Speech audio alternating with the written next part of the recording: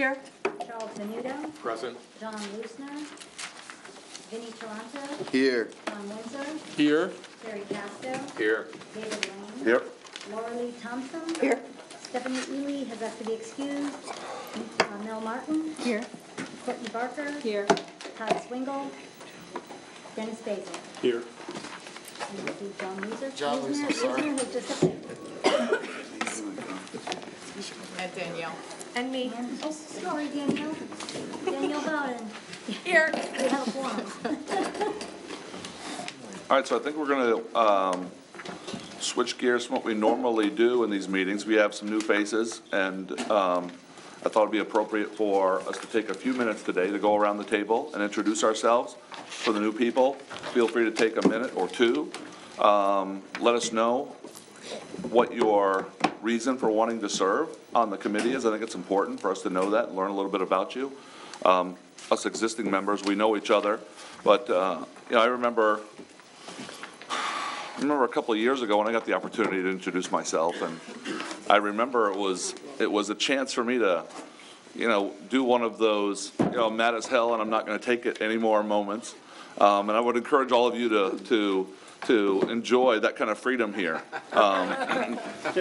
It's cathartic, if nothing else. So if we don't mind starting over here with Christine, and we'll go around. Yes, good morning. I'm Christine Valier. I'm the Assistant County Attorney for Natural Resources and also to support the COC. I'm Dennis Basil, new member. I am a realtor. Have been since 1973 in Brevard County. Moved here in 1967 with my family. My reason to serve is I used to scuba dive in the Indian River, Lagoon, and I wouldn't do that anymore. I've seen the changes over time. I understand some of the biology, I think, and I'd like to see it get back to the way it was.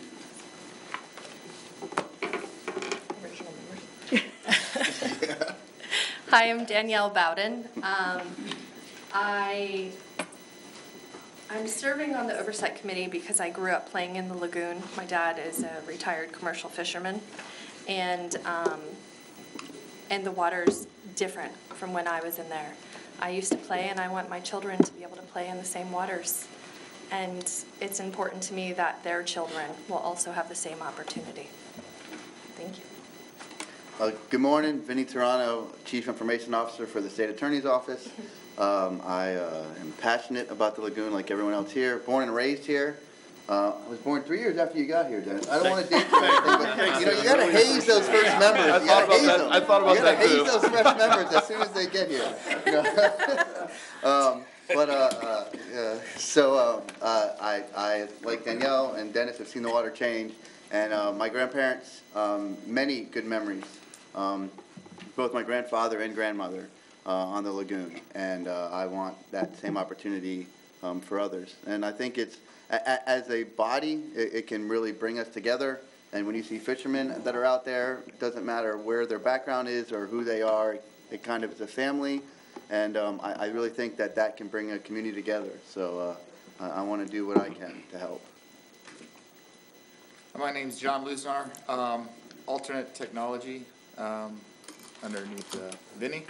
I work for BRPH, Vice President. One of the things, I grew up on the north side of the lagoon, up in Oak Hill. I was actually born in Daytona Beach. Family was raised in Daytona Beach. My relatives, my aunt and uncle, homesteaded in Oak Hill. I played in there my whole life, and I've seen the changes, and I know we can get it back to its original state. One of the things is, you know, some things, if we let Mother Nature take its, you know, its pace, it'll change. And some of the, you know, a lot of things that we're doing now that I see that the lagoon, you know, we're trying to fix it and so forth.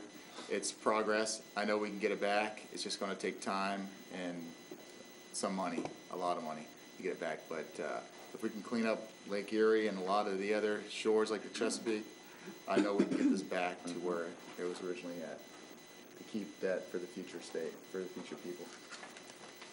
Great. So, good morning. I'm Charlie Venuto, and I'm the Science Alternate Chair, and I welcome to our new members some familiar faces and some new faces.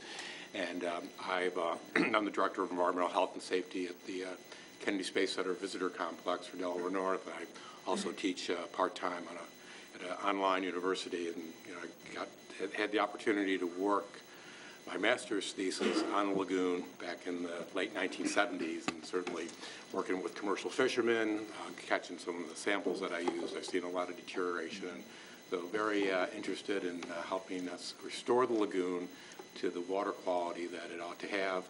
And again, welcome everybody.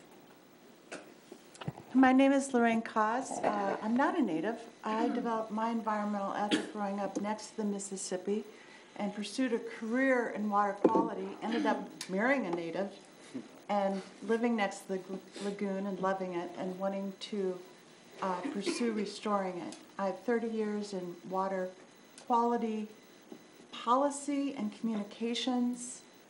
My master's degree is in environmental management. Good morning, Melissa Martin. This is cathartic. I was born and raised in the Orlando area, right next to Wekiwa Springs State Park. And so I grew up a default environmentalist, didn't even know it until I realized there were people out there who didn't care about the environment. I retired from the Marine Corps in 2014 and brought my family here to Cocoa because it was very important to me that, like Danielle said, we pass on these cherished memory opportunities to the kids. And my dad didn't really get out much. He was either working or just didn't get out much. And so one of the very few memories that I cherish growing up is him teaching me how to cast a net, perfectly in a circle, or, how to fish, how to crab. And so when he passed in 2009, those types of memories just became even more important to me, more worth fighting for. And so in 2016, actually this was before the fish kill, when a few of us were trying to figure out how to solve these water issues in the lagoon. And I was very honored to be asked to join this circle of people who really care. And as we were organizing, the fish kill happened, so we got on hyperdrive and decided to help educate the community and start that whole role. And fortunately, there was bravery on the commission that said, let's do the right thing, and enabled us as a citizenry to make the right call in November of 2016. I was very honored to be a part of that whole process with the Lagoon Coalition, with all of the organizations and government agencies and businesses, and everyone stepped up. And I think that was a beautiful moment in our timeline, if you think about it. And so I did try to help out at the state level and ran for a state senate last year. And I'm here, so obviously you know the results. But I'm very pleased to be able to be part of the process. And I am a process girl. I'm hoping to channel the Durkee and ask the hard questions, make this a lively discussion. I'm very hopeful, and I believe that we can do a lot of good things while maintaining the public trust, answering the questions as they come along, and get things done. Thank you. Thanks. My name is David Lane. I own an outdoor center in Cocoa Beach called A1A Beach Rentals and Outdoor Center. About half of our business is lagoon related. But that's not why I serve. I serve because I grew up on Merritt Island. I too was born 3 years after Dennis moved here. I would be hard pressed to find a memory, under 15 years of age that's not lagoon related. I would ride my bike to Hubert Humphrey Bridge to go fishing after school, or behind the mall to go fishing off the seawall, what are now Merritt Towers, or Kiwanis Island, or anywhere my bike would take me, and not risk getting hit by traffic.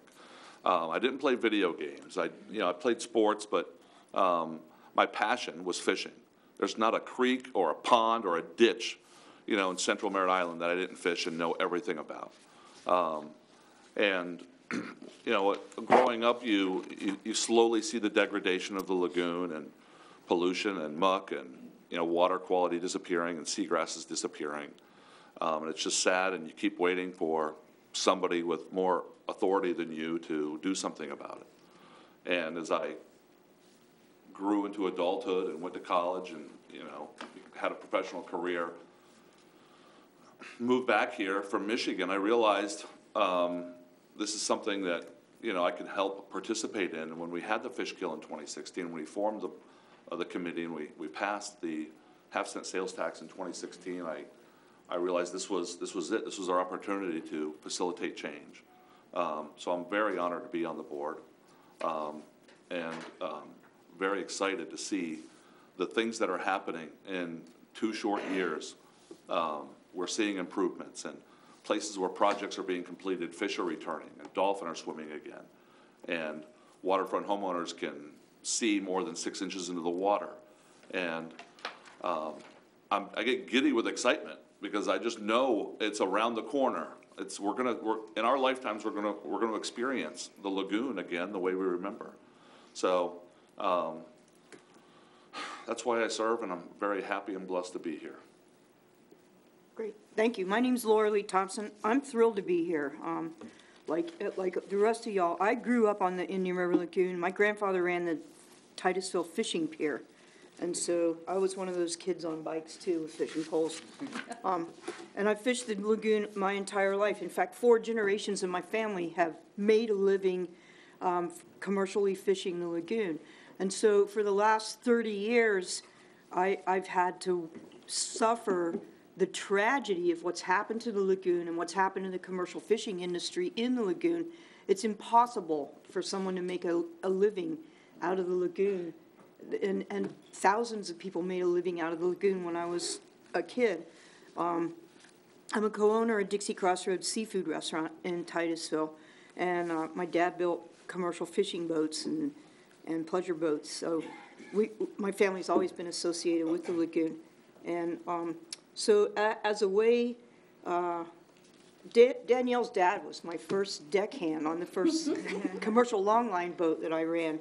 And so I was gone for 10 years, away from the Brevard County and away from the lagoon during the 1980s while I was longlining out in the ocean. And when I got back, I was appalled at the condition that the lagoon was in. And I'd only been gone 10 years, but there was a period of time from the late 70s to the late 1980s where it really got bad really fast. And so I didn't know what to do when I came back. I started working in the restaurant. I was horrified. And then I was invited to serve on the board of the Audubon Society, which opened a new door for me because I realized, you know, how environmentalists, how they cared about the lagoon, and they were just as angry as I was about its condition, but they were trying to do something about it. And so I'm really happy to be on this committee instead of on the sidelines throwing rocks. So here I am. Thank you. Rocks from the committee, all right. Bigger rocks, they give you bigger rocks. Hi, John Windsor. I was appointed by the League of Cities as a lagoon advocacy member. I realized just this week that it's been 50 years, 50, since I've started taking water quality measurements someplace, and it's kind of scary. One of the reasons why I applied to this board and why I've been pretty concerned about the way we're moving forward is that scientists generally don't get involved in public or political processes. And they find things perhaps not as clear-cut or easy to understand. It's either yes or no answers, or your hypothesis tested or not tested, and there are gray areas of interpretation.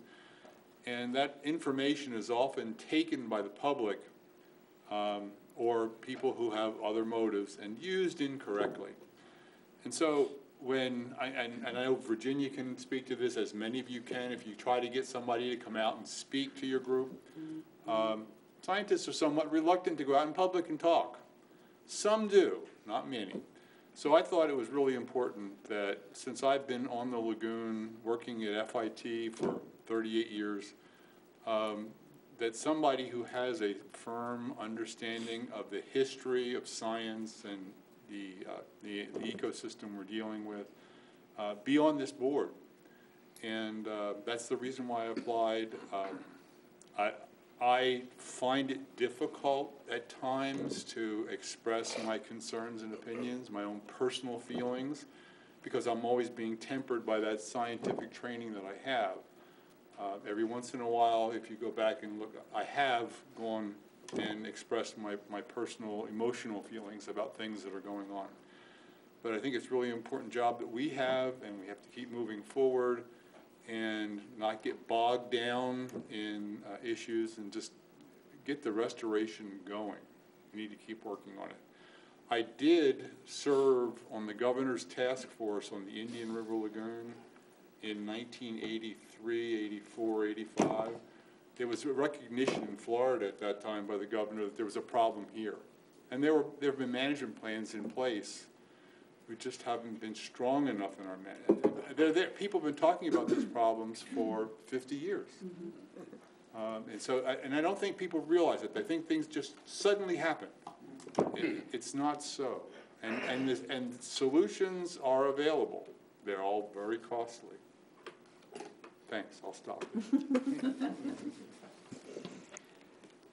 My name is Terry Casto, and I'm John's wingman as advocate for the lagoon, which I think is, for me, perhaps the best position because, well, I don't have John's scientific background, but I can talk. So we need people out there in the community that can talk cogently and coherently about the issues that we face and what we need to do about it. 50 years seems to be the magic number. I've been here 50 years. And I spent a lot of time, as almost everybody did in those days. I was for 10 years or more single, and so boating and water skiing, and I even scuba dived in the Indian River Lagoon, but it was pulling trash out along the causeways. I didn't scuba dive there for fun. We always went to the Keys for that. But I was, I didn't think much about the lagoon. It was just something that, you did. I remember seeing the crabbers in '85, ripping up the bottom of the lagoon and thinking, how can we have, I would drive across the Melbourne Causeway, there would be, 50 boats out there. They would be gunnel to gunnel, and they're just, and even then I had the wit, I guess, to say that, this probably, we need to get a handle on that. But my passion for the lagoon ignited much later than many of you. It was about 2013, and my wife and I went for a walk one morning, and we were crossing the Melbourne Causeway, and there are a ton of people down there, 4,000 or 5,000 people that are lined up, crossing the causeway. And it was the Hands Across the Causeway thing, and it was an awareness kind of thing. And so my wife and I end up on the top of the causeway, and I get my photograph in the Today paper, front and center. My wife didn't even make it. Her hand is in there. You can see her hand. That's it. My face, and then two women who were not my wife that I had to explain to my friends.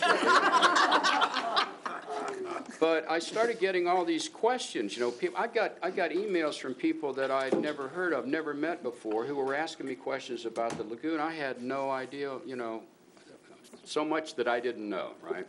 So my wife and I decided that we would volunteer, and we would volunteer with the Marine Resources Council. So that's how I started, planting mangroves and drilling oyster shells and build a bat house and build a little box and, just volunteer kind of stuff. But I started learning about what was then the 4 R's. They're now about 10 R's, the R's keep expanding. But that led to an interesting thing where I got interviewed by BBN, and which is maybe not widely circulated, but a few people see it, and my face was on the front of that, right? As I started calling myself the face of the lagoon, right, because I'm showing up everywhere. But the MRC has been a tremendous learning experience for me, and it allowed me to meet a lot of people, Virginia. when the whole tax initiative started, meeting Mel and meeting Bo and meeting, I knew Vince Lamb from a long time ago. So, you know, meeting all these people that were, you know, had a lot more horsepower than I did, knew a lot more about the problems, and were really out there, you know, pushing hard for changes. And so it just inspired me to try to, you know, pull my weight, do as much as I could. So I campaigned for the tax initiative. I took signs down to the voting booths and stood as close as I could legally, you know, and encouraged people to get behind it. And, you know, it worked, you know. So it's proof that I think if people are given the right information, they will make the right decisions. I'm not quite as optimistic as Dave about turning the corner on this. I think we have lots of challenges. Charlie and I were talking earlier about, you know, it's not just the Indian River Lagoon, it's the environment all across Florida. And development isn't going away, and so we need coherent policies in place to manage the development smartly. As John Treffry is fond of saying, if we don't do something about the inflows, we'll be spending money on muck removal for the next 100 years. So I'm truly gratified that I was selected to be on this committee. I would say to the newcomers, you got a tough act to follow. You mentioned John Durkee, and he's one of my heroes of this committee, but I tell you, every other one of these members as well. I'll step back from the table. All these other people are, I mean, to me, are like rock stars for the lagoon, right? Everybody comes with a passion, they come with knowledge, they come with good ideas, and they push hard for the right solutions. So good on you for joining the fight. Welcome to the team, and I look forward to, you know, the next couple of years. Thank you. Hi, I'm Courtney Barker. I am also the city manager for the city of Satellite Beach, and I was appointed as the finance expert, I guess, representative and I was appointed by the League of Cities. Just some of my background. Personally, I grew up in Satellite Beach on a canal, so I have been boating and playing in the canal since I was a child. And my dad, after he retired from the military, he owned a boat dealership, so I have a lot of memories of boating on the Indian River Lagoon and playing at the Spoil Islands and playing with the manatees. Back then it was okay, back then. Not okay now, don't do that now. But so personally I have a lot of emotional interest in seeing the lagoon restored. Professionally, my background is urban and regional planning. I have a master's degree in that, and I've been a planning director prior to being a city manager for many years. So I've worked with Virginia for a while on part of approving development is stormwater, and I've had a lot of I have a lot of background in putting together big stormwater projects and regulations and things like that, and so we've worked together for a long time on that, and also I was very much part of the not putting together the plan, but reviewing the plan, helping the cities get the agreements together so that we would have the largest part, a large pot of money instead of a bunch of little pots of money. I worked with Mel, way back when, in standing on the side of the road, wearing the shirts. So this emotionally is my baby. That's how I see it. I see this effort as something that I want to see succeed. Professionally, I'm very much like Mel, very much process-oriented. I like to stick to the rules in the science, and so you'll see that from me. And I'm very much honored to be with all of you. Some of you I've worked with before on other committees. I think I've known Laura Lee for, 15 years now? No, more than probably 20. Probably 20, yeah. So a lot of you I've known in other capacities, and I appreciate all the effort you put in, and I look forward to working with all the new members. So thanks. Hello, my name's Todd Swingle. I'm the finance alternate. I guess I'm a newbie on a couple measures, not 50 yet. and John and I aren't 50 either. and I've only I moved to Brevard County in 2014.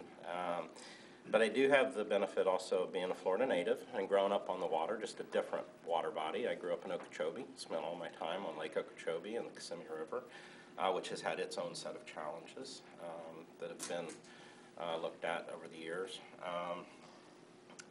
And you know, my interest level is from multiple points.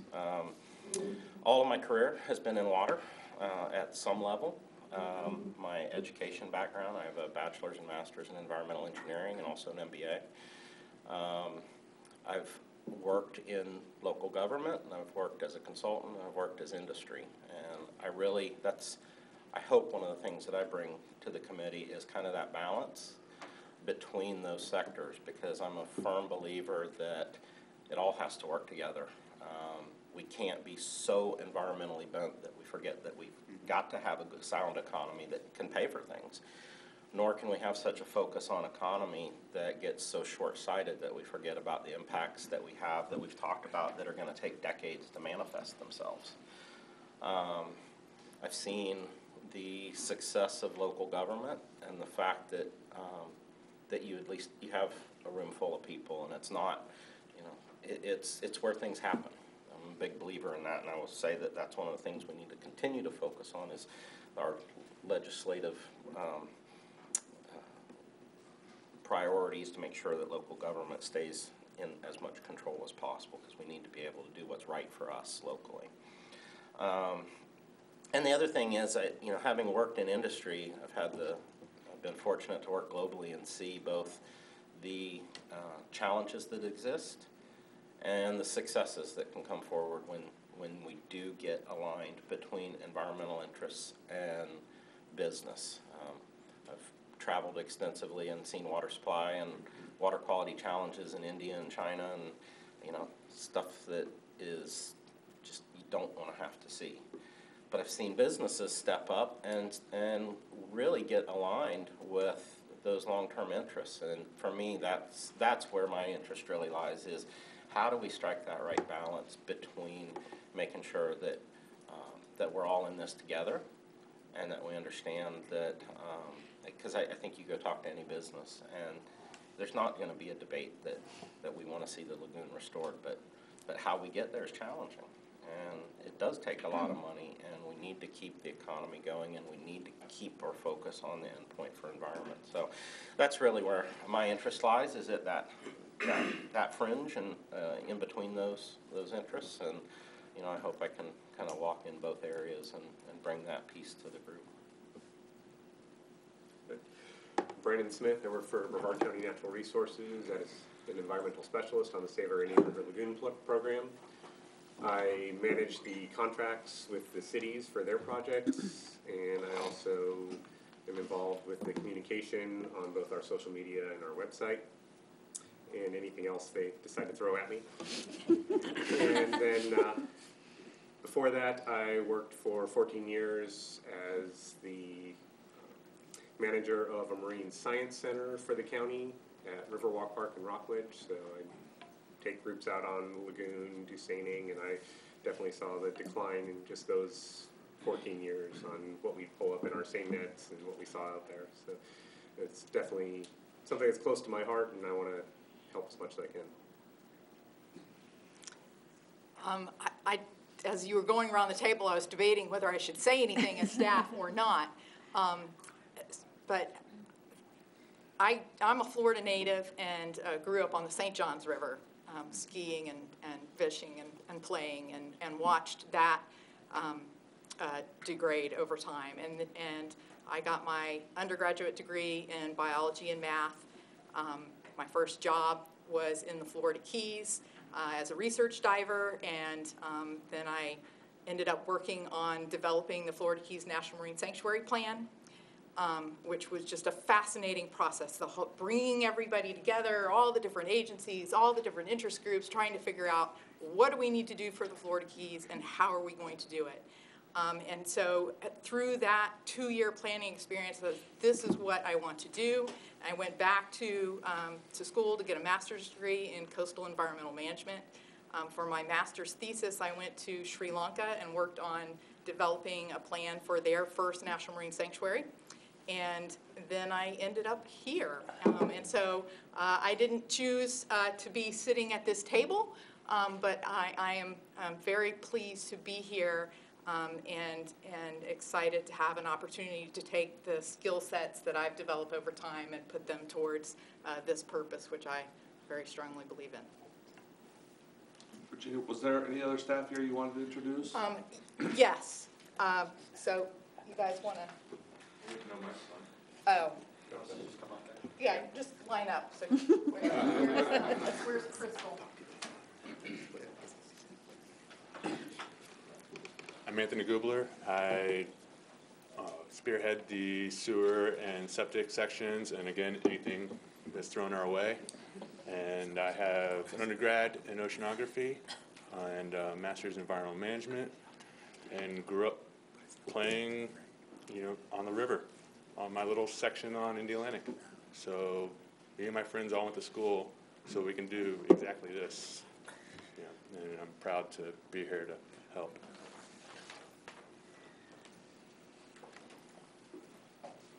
My name is Walker Dawson. I'm also with the Save Our Lagoon program. I guess I spearhead the muck removal projects.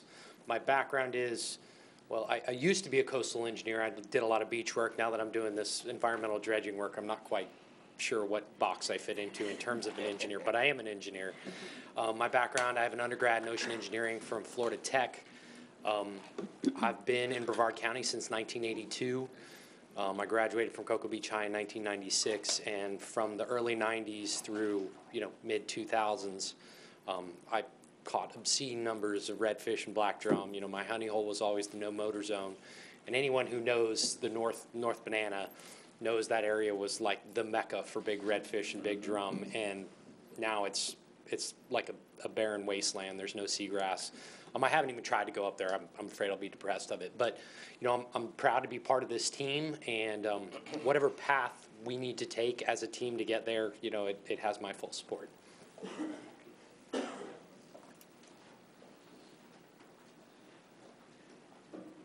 My name's Courtney Meyer. I'm the stormwater engineer.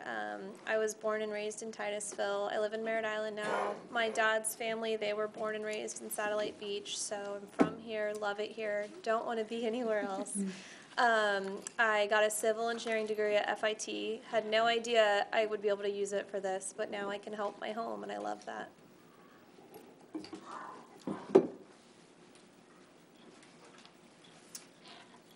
I'm Crystal Melton. I'm the fiscal analyst for the Save Our Indian River Lagoon program. I'm a Florida native. I've been born and raised in Titusville, raising my family in Titusville. I started out at the clerk's office, and I was there for a good 12 years, and I was picked up by Natural Resources, and I'm very honored and blessed to be here. And I remember in grade school, one of my big first science projects, it had to do with the lagoon. My mother and I were talking about it the other day, getting horseshoe crabs and figuring out what pollutants were going into the lagoon and why things were dead around the lagoon. And so ironically enough, here I am, and I'm very honored to be here, and hopefully I'll serve you well. Well, it's nice to hear everybody's personal stories. And I learned quite a bit in the last few minutes some things I didn't know about you guys. Danielle, I had no idea your family history on the water and commercial fishing. And Virginia majoring in math, that answers a lot of questions that I had. So it makes perfect sense. All right, let's go ahead and get the business going here. We need a motion to approve the agenda. Anyone? So moved. Second? Second. All in favor? Aye. And then we have the approval of the minutes. We need a motion for that as well. So moved. Second. All in favor? Aye. Any opposed? All right, so we have another task before us right now.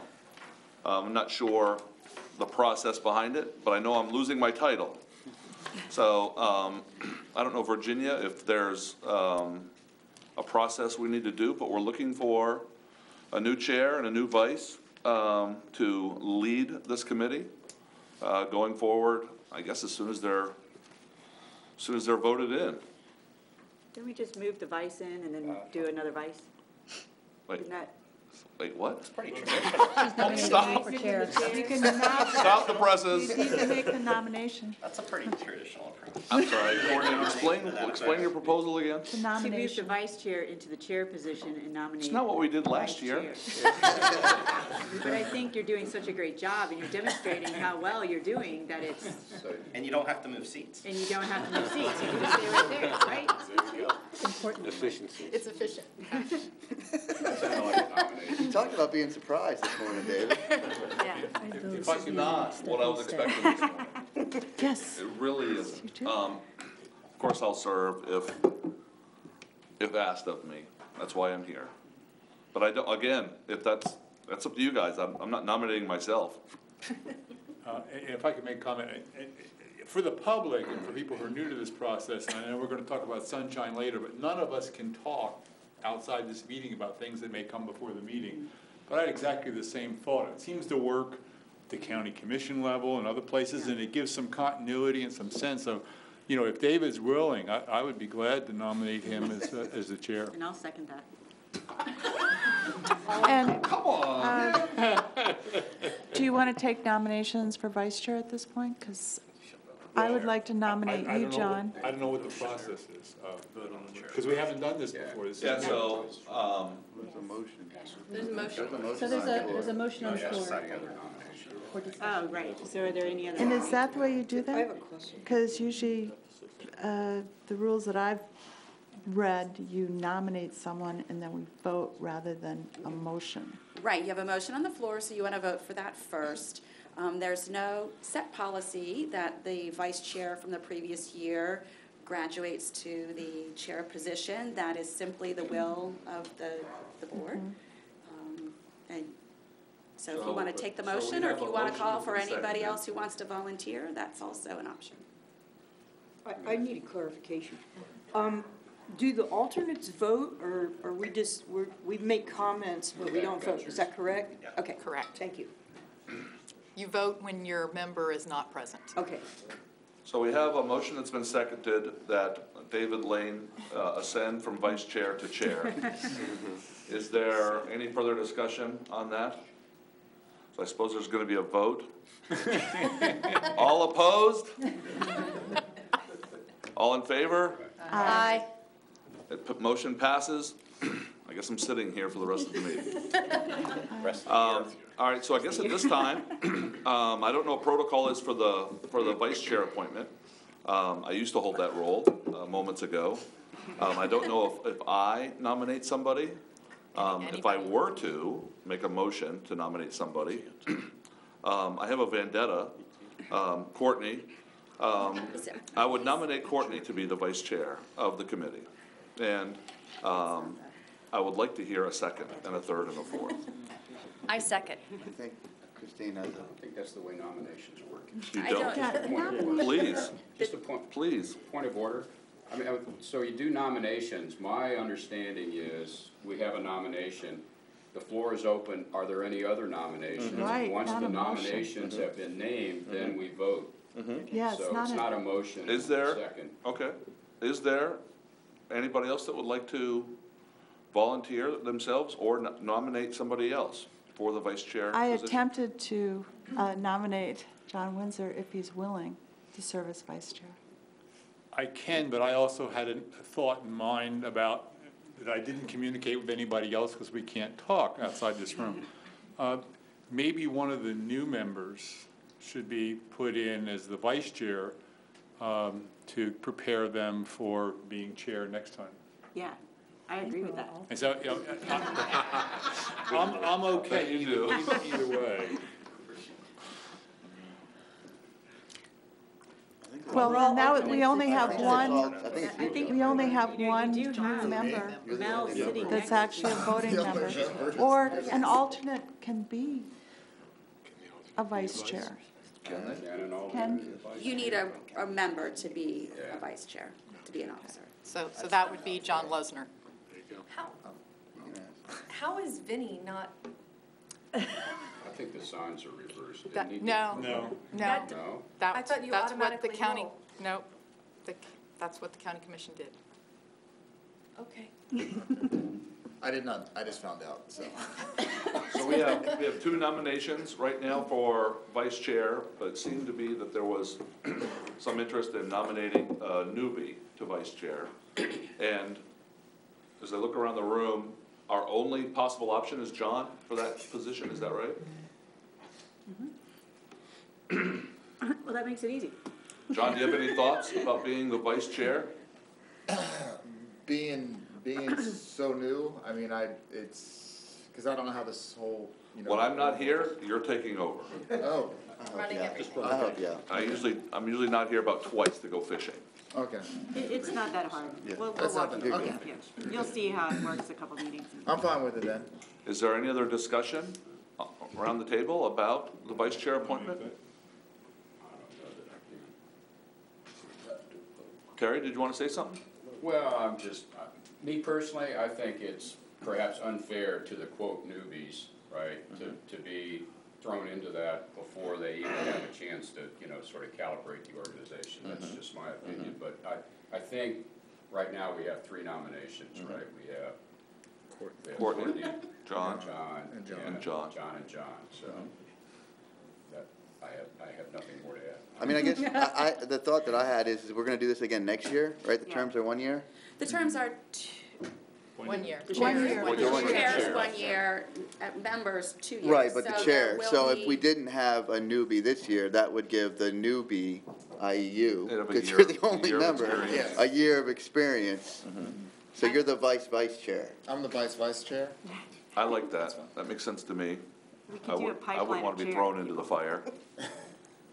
Yeah, having Well, just I'm met used to it, everyone. working with BRPH, throwing it in fires. Well, I think Dr. Windsor would be a great vice chair. I agree. I agree too.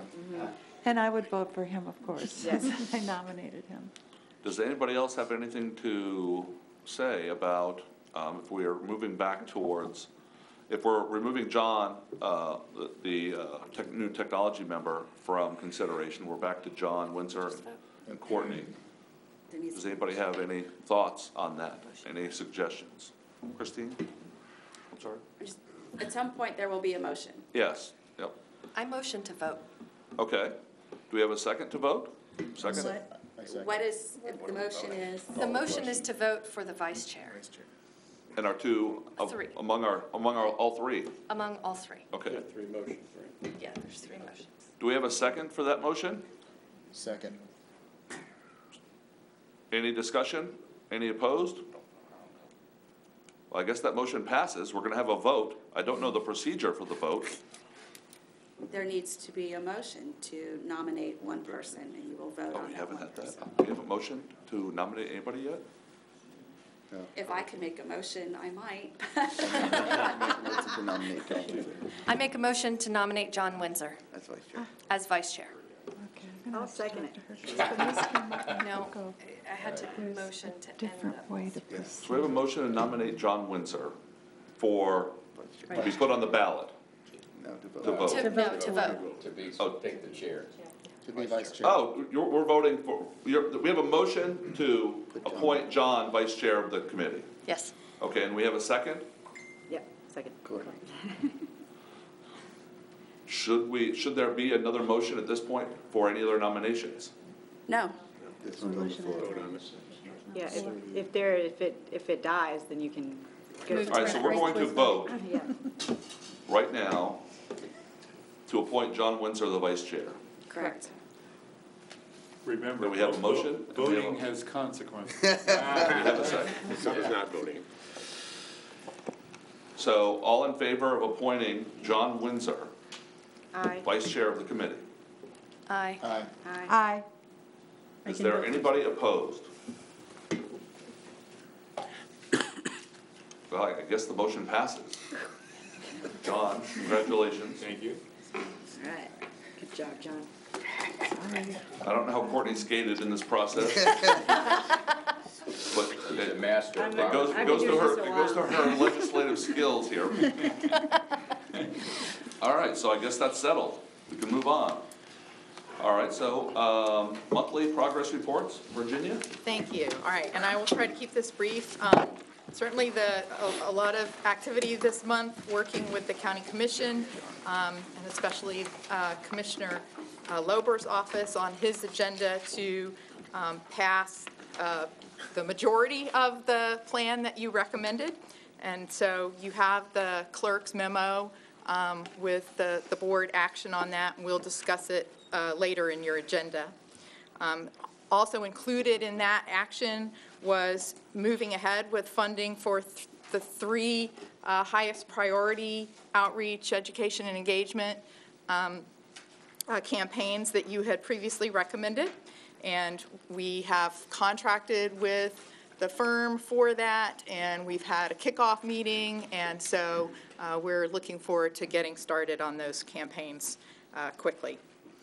I just wanted to highlight the fifth bullet down, the Grand Canal Muck dredging project. The bid opening was delayed another week to March 18th, due to both bidder requests and the permitting agencies have contacted us about wanting to change some of the permitting conditions, and we are trying to not have that happen while we're in the middle of bidding, but we certainly can't close bids and then have potential change orders to address that. So we're working very diligently to try to resolve those issues so we can. I just have a quick question. What is I know what it is, but for the public, they changed from a 3-month manatee season to a 6-month? Is that 7 correct? months. 7 months. 7 month closure So for 7-month dredging. closure out of the year, we couldn't dredge, which is, but everybody else can vote. Remember. And yes. The bid opening's March 27th, not March 8th. March 27th. March 27th. It's sliding between conversations. It was March 12th, then it bumped to 20th, then it went to the 27th. Thank you for that correction. Okay, March 27th.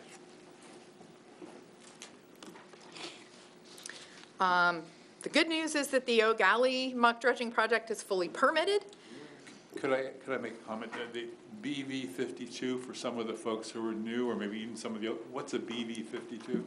That is the Florida Inland Navigation District's dredge spoil management area that we used for the Turkey Creek project, that we leased from them and used for the Turkey Creek project. They are currently making improvements on that facility right now, and as soon as those improvements are done, we'll be able to bid out the O'Galley project.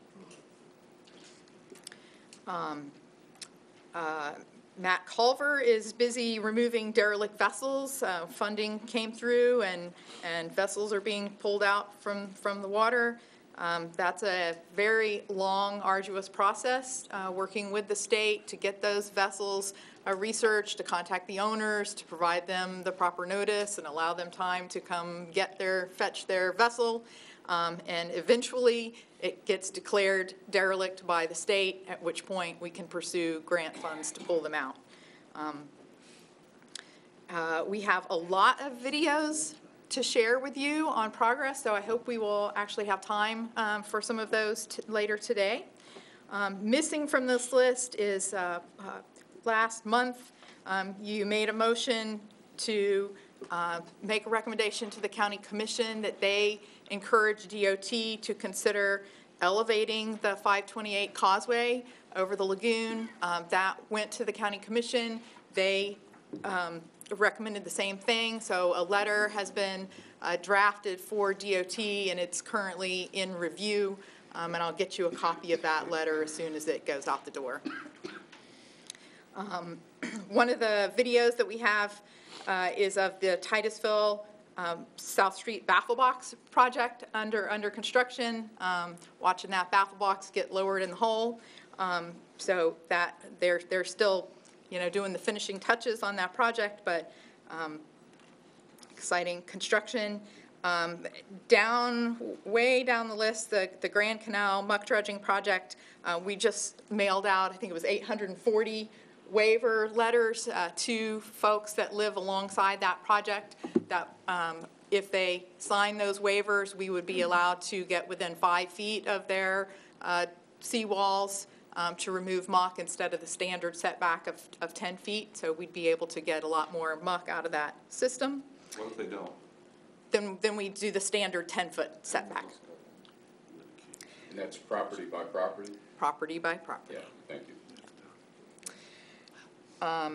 The 4 continuous water quality monitoring stations, we've signed, the county has signed that contract, and it's been sent to Orca, and we had a meeting, we've selected our sites, and so we're looking forward to getting those continuous monitoring stations installed in the lagoon.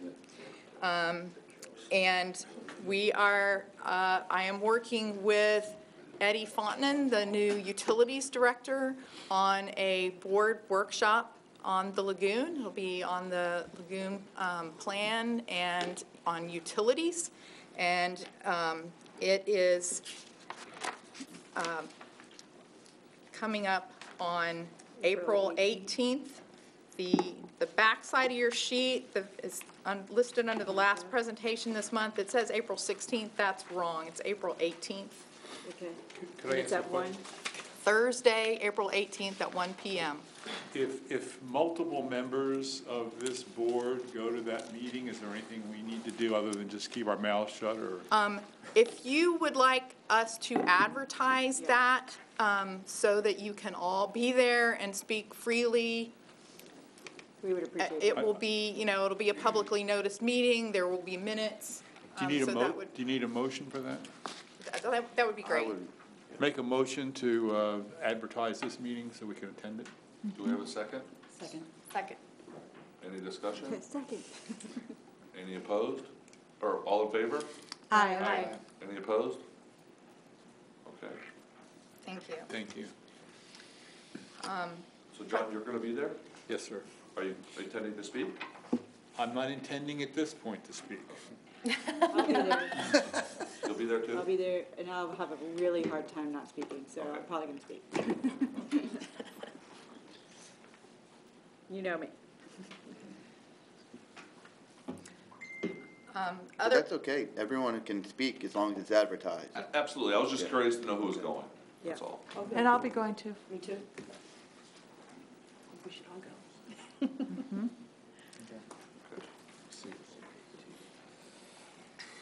You all, at your last meeting, you had asked for a joint workshop. This is the workshop on the lagoon that's already on the county commission's agenda, so attending this workshop may be your best vehicle for having that dialogue. Wait, can you say the date one more time? 18th. April 18th, 1 p.m. in this room. So is that the answer, was to go to this from the commission? I actually talked to that was not their answer. I talked to Virginia about this, and she did mention that there was a workshop on the 18th, and I know how busy the county commission is, and I had talked to her after and said, why don't we just do see about the workshop? No, I agree. I think that just going to this would be easier for everybody. So. Yeah. Okay. I just didn't know if you were going to try to do another one, so. 1 so this is p.m. good. in this room, Okay. On In the this room. 18th. Okay. on the April 18th. Thank you. And this is really more for new members, but old existing members can weigh in. The future topics for special presentations at the bottom, as you all have ideas and interests in specific topics, whether that's communicated in these meetings or directly between meetings, I've tried to keep a running tally of those, and so if there are specific things that you want added to that tally, then we try to think about time of the year and lining up speakers and who's available when to make these things happen. Are you taking suggestions now? Oh, anytime. That's what I was going to do. if anybody wants to throw something out, please do. Yeah, I'd be interested in more information or, some presentation on mosquito control and how that might impact the lagoon and its ecology. Are you, Lorraine, are you referencing like the impoundments and the dikes and the water flow? Well, in program? Cocoa, we recently, and I guess as standard practice, received a letter from the county mosquito control, asking for our permission to spray. And so I've had a number of constituents approach me, wondering how does that impact the lagoon? And I have no idea. I love that would idea. assume that, We have a lot of impoundments, and I just caught Yeah. a 35-inch redfish in one last weekend. yeah. So it's exciting. And, Brevard County manages more impoundments than anywhere else. I think it's 30-something thousand acres of impoundments, and using water levels to control mosquito levels so that we minimize the amount of chemicals that are needed. But certainly we can talk about that. And then, we always prefer biorational products rather than. Yeah. I don't know you guys, but I absolutely love our speaker circuit that we have. Yeah. I find it fascinating. I would pay to enter. Yeah. That's how impressed I am by it.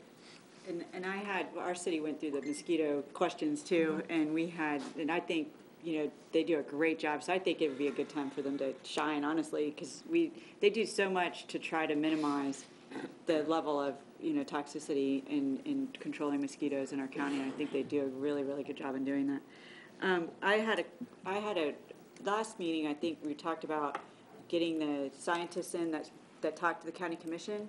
And I don't know if that's something, I don't know if you want to add them to like a panel or something, but I think we need to have that side in to talk to us. And I think that would be a good way to get us rounded in what the county commission's hearing, so we understand where that all is coming from. So I don't know if anybody else has that desire to see that, but I think that's something we need to do. The sooner the better, I think, as Yeah. well.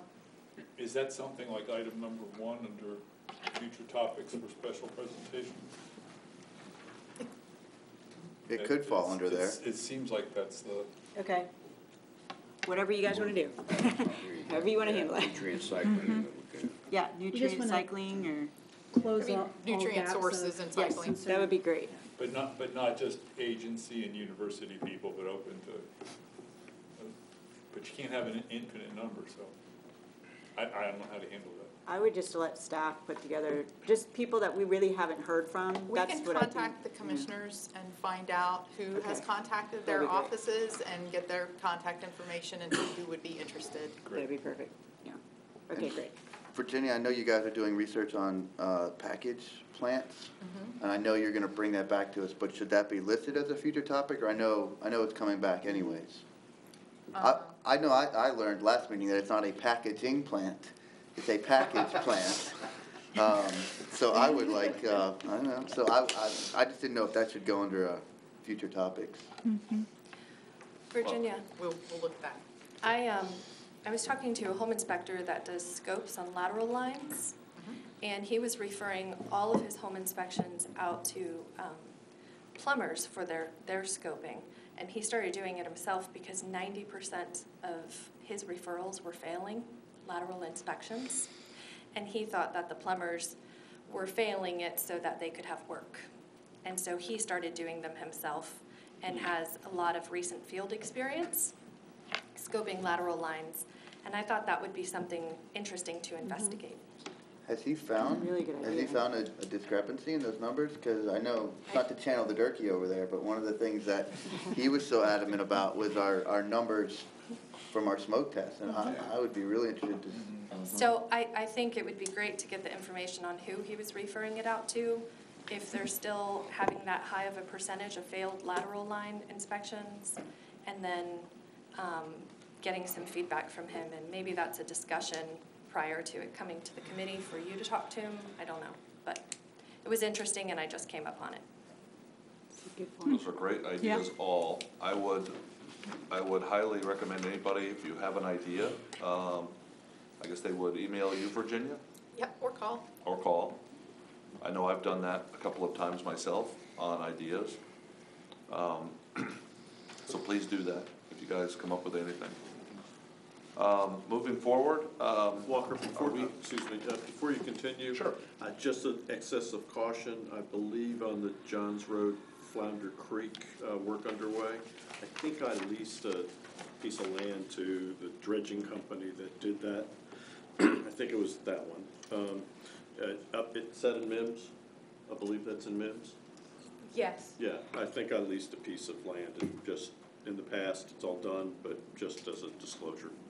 Oh, okay. Thank you. That's all.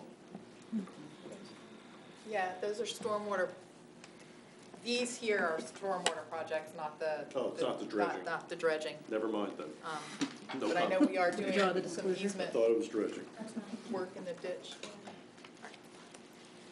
But that's a good thing to disclose, though. Yes. I know.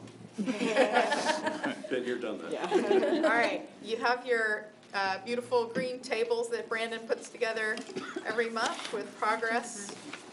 Do you have any questions for Brandon on those? And you have your finance graphs and tables put together by Crystal. We have collected just over $90 million so far since the inception of the tax. Just a question on the reds. I know there's only those 2 reds, and I think those were stormwater projects, right? Yeah, that was one they were waiting on easements. They had some difficulty with. They were going to try one more round, and I guess this year, see if they can get them, and if not, they'll withdraw them the following year. Withdraw the project. Okay. Thank you, Brett.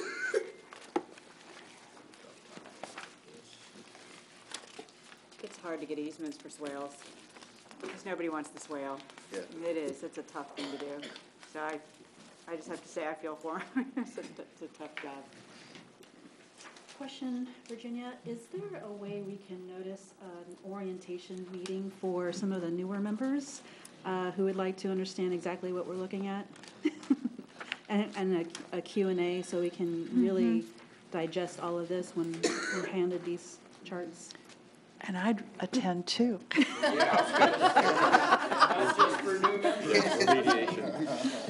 So maybe that needs to be a presentation topic? Well, could we do it outside? I don't know if it would be best outside the meeting, just because our meetings are so packed as it is. Big. I know maybe room is limited. And Can it be a time is limited. webcast?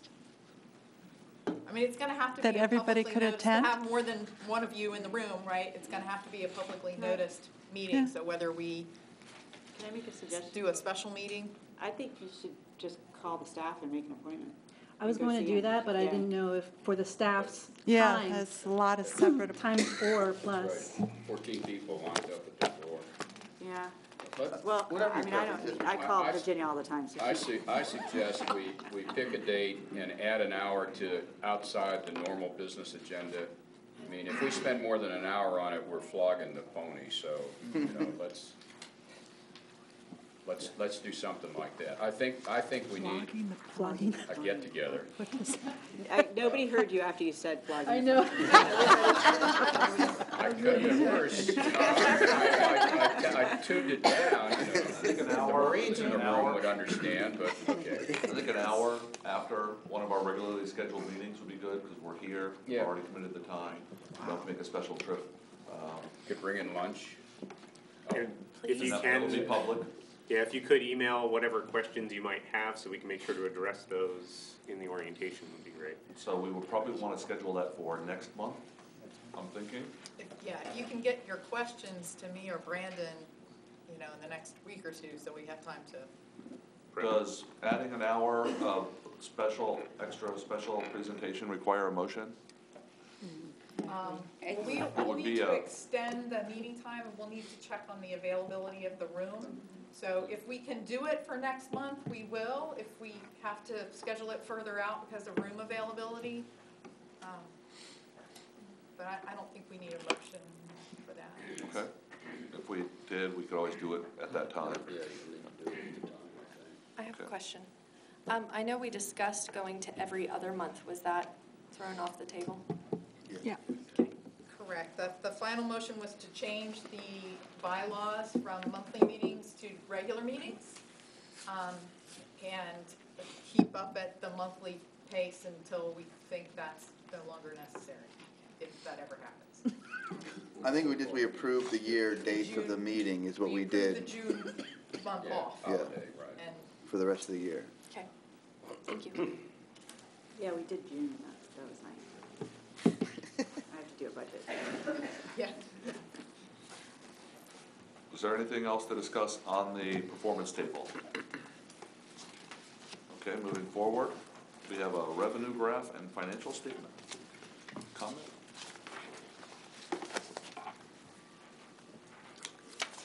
I'm including that all in the same table, I guess. Were there any comments or questions on that subject? So it looks like we're moving forward to special presentations. We have to have a review of the Florida Sunshine Law. Christine? Yes. Since we have 4 new members, Virginia asked me just to do a refresher. I know I've worked with Laura Lee Thompson on other advisory committees, so I know she's very knowledgeable. And it sounds like, Dennis, you may have experience on boards as well. So I will go through this. This can be a fluid conversation. If you have questions, please don't hesitate to ask in the meeting, or if you think of it after the meeting, send me an email or a phone call as well. My number is at the top right-hand corner of this memo that Carol handed out this morning.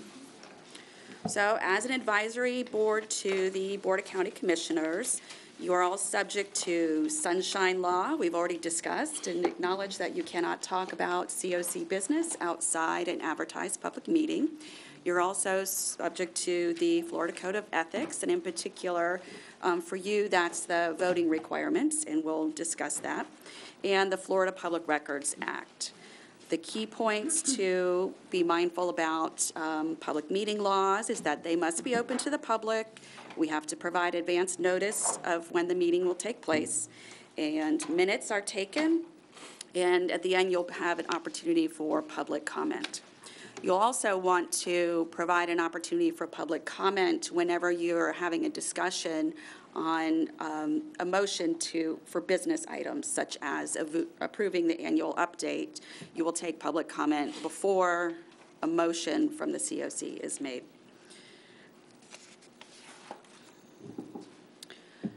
And as discussed, a meeting is a conversation or meeting of any 2 members outside of an advertised meeting. That can include phone calls, emails, and social media. Not just this committee, but the rest of Florida has had to adjust to social media and public records laws, and it can be a bit tricky.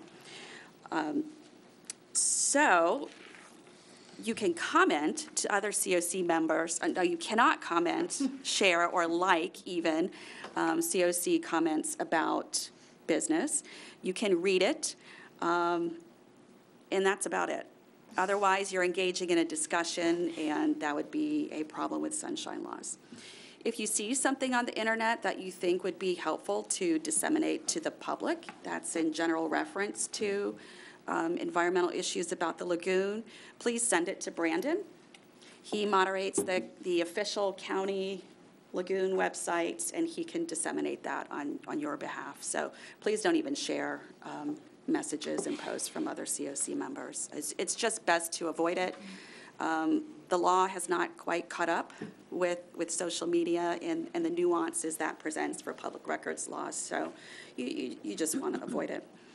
One exception to meeting outside an advertised public meeting is that the COC member and the alternate for that seat, since they are one vote on the committee, they can have discussions outside of the public meeting.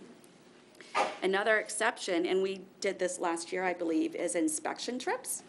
If there may be a speaker that has a business somewhere that you may want to go observe, and we did this with FOA for septic systems and alternative ways of managing septic.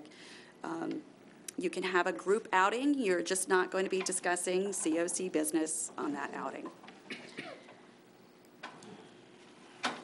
Moving on to voting in the Florida Code of Ethics. You will be required to vote on any item that comes before the COC, except for an item where you have a financial conflict of interest. So if you have something about a motion would create a special financial private gain to you, your family, or your business, you will need to disclose that. There is a form that will be provided by staff that we will file with the state. Yes, Danielle? I'm curious, since we're one vote, if he has something that he couldn't vote on, am I allowed to? Well, he can't. Yes. Yeah, the primary. Yes, so if Just he. making sure. Yes. Yeah. Okay. So if he has to recuse himself, then you can take the vote as the alternate. Well, he's the Well, I'm alternate, the or the primary, vice I just versa, wanted to right? know if anything that he does affects me as well. No, okay. No, you wouldn't knock out your vote. Thank you. Okay, sorry.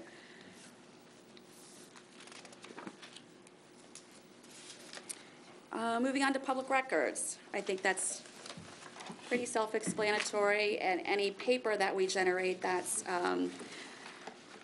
made or received in connection with official business is public record. Where that gets tricky is electronic records. Those also fall into the Florida Public Records Law, so all your emails, your texts, your social media posts about COC business are public records. The county has a software company called Social Media, and it maintains records of all the official county websites regarding COC and any other topic. So you don't have to worry about retaining any information that you post on those websites. And you don't have to worry about any emails you send to county staff. They will be retained by county staff. If you're sending emails that don't involve county staff, those will still be public records, and you could either maintain those yourself or send them to county staff for retention. That's what I would do, just kind of get it off my hands.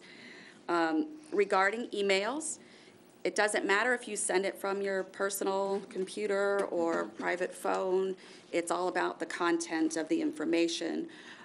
What many members do who serve on advisory boards is they create a special email address for that use only. That way you don't get mixed up with what's your personal email and your business COC email. Texts, a county has a policy for staff not to use text at all. We just don't have a way to capture texts. What we have to do if we send a text about business is screenshot that and email it to ourselves. I find that very cumbersome, so I don't text myself, and I don't accept texts for business. Again, there's just no good way to deal with text in Florida Public Records Law, so my suggestion is to avoid that form of communication about COC business. So communicating outside of this meeting, you can talk about anything but COC business. All your discussions, and you've done a very good job of that today, being very informal about your questions regarding voting for new officers and meeting. Just save it for the meeting. It's a pretty open dialogue here every month, and you don't want to even create the perception of causing a sunshine law violation. So if you do, there are big consequences. I haven't seen consequences either with county boards or boards across the state with at the advisory level, but there can be fines, jail time, and payment of attorney's fees and costs for violating sunshine law and public records law. So if there is any question, please do not hesitate to contact staff or contact me. Members have done that in the past, and it's fairly easy to resolve quickly, and we don't want anybody worrying about fines, jail time, or attorney's fees. So I included a reference at the bottom of the memo. The Florida Attorney General's Office publishes every year a very handy manual. It's called the Government in the Sunshine Manual. It's available online, and that link is at the bottom if you want to peruse it, answer any questions if you can't reach me quickly. Are there any questions for me? Yeah, just to clarify, I just want to hear it one more time. So we have the right as members to write editorials, Correct. to post to a social media our opinions, Correct. or to speak in a meeting where other members aren't present? Correct. The key is to not have a back and forth discussion. So let's say there wasn't an advertisement of the COC meeting at the workshop coming up in April. Any COC member who stood up to speak would speak only to the Board of County Commissioners. You would not comment on another prior COC member's statement. And on social media, you can read your joint members' motions or posts, but you're not to respond in any way. It's that back and forth discussion that is the trigger for a violation. I think the disclosure forms too, aren't there financial disclosure forms that we had to do? Annually, those will be available from Carol at some point. We'll look at what time we did that last year. I just didn't know if the new members, if it comes around once a year and then that's when they get it, or if they do it now. I know for me it was good to have a heads up, so I just wanted to give them a heads up in case you need your accountants or anything to gather all your numbers. Yeah, you don't have to report your numbers. You have It's to the short report form for you all. what accounts you have, I not just, the value of those. I just want to I always make sure I'm as transparent as possible, so I just give it to, please take care of this. I don't want to go to jail. Can I make a quick comment? Whenever I speak either to the county commission or any place else, I always say I'm a member of the COC, but I'm not representing the COC at the meeting. And to my recollection, we haven't had any motions here in the history of this committee where we've authorized an individual to go from COC to the county commission to give a presentation and say they represent the county commission. So if in the future, if we want somebody from this committee to do that, we need to do that at one of these meetings. I just want to make that very clear. Okay? 'Cause I think sometimes people in the public get up and speak before the county commission and they say COC says this and COC says that. And the county commission thinks that maybe those people are COC members. And they've actually muddied the water in understanding of some of the commissioners, I think. And so I think we need to be real careful about how we as individuals approach the Board of County Commissioners or any other group we talk to. Can I motion to let John say that he's there on behalf of the COC? Well, see, the times I've gone to the COC to talk, there's things that have come up since our last meeting where there's been no chance to discuss that item. And so I would feel very uncomfortable saying I'd be speaking on behalf of the COC unless we actually talked about that item. Yeah. I think if there's an item, like John said, an individual item that we wanted him to talk to from the board, but I wouldn't want to motion him at all times because that may tie his hands whenever he wanted to speak on his own personal behalf. Well, I just get up and say, Vinny told me to say this. My nephew. You wouldn't be the first. My nephew, Vinny. You wouldn't be the first, Uncle John. I just have a request on emails, and I think a lot of this is already occurring with staff, but any staff emails that go out, I'd just ask, please use the BCC function rather than the CC function. It just makes it less likely that people are going to reply all. Right, And that's why you don't see each other's emails in stuff that goes out from us is. Yeah, and I think it's, Blind I think it's copying. happened most of the time. I've seen a few, but instead of that, just kind of reiterate that. And also, for all the members, the safest bet is never reply all. So, just. Christine, you mentioned that content can trigger the nature of, create a public record. Can you explain how that applies to social media? If the message is related to COC business and you're posting it as a member. Okay, so I would have to declare this is on behalf of the COC at the time, or?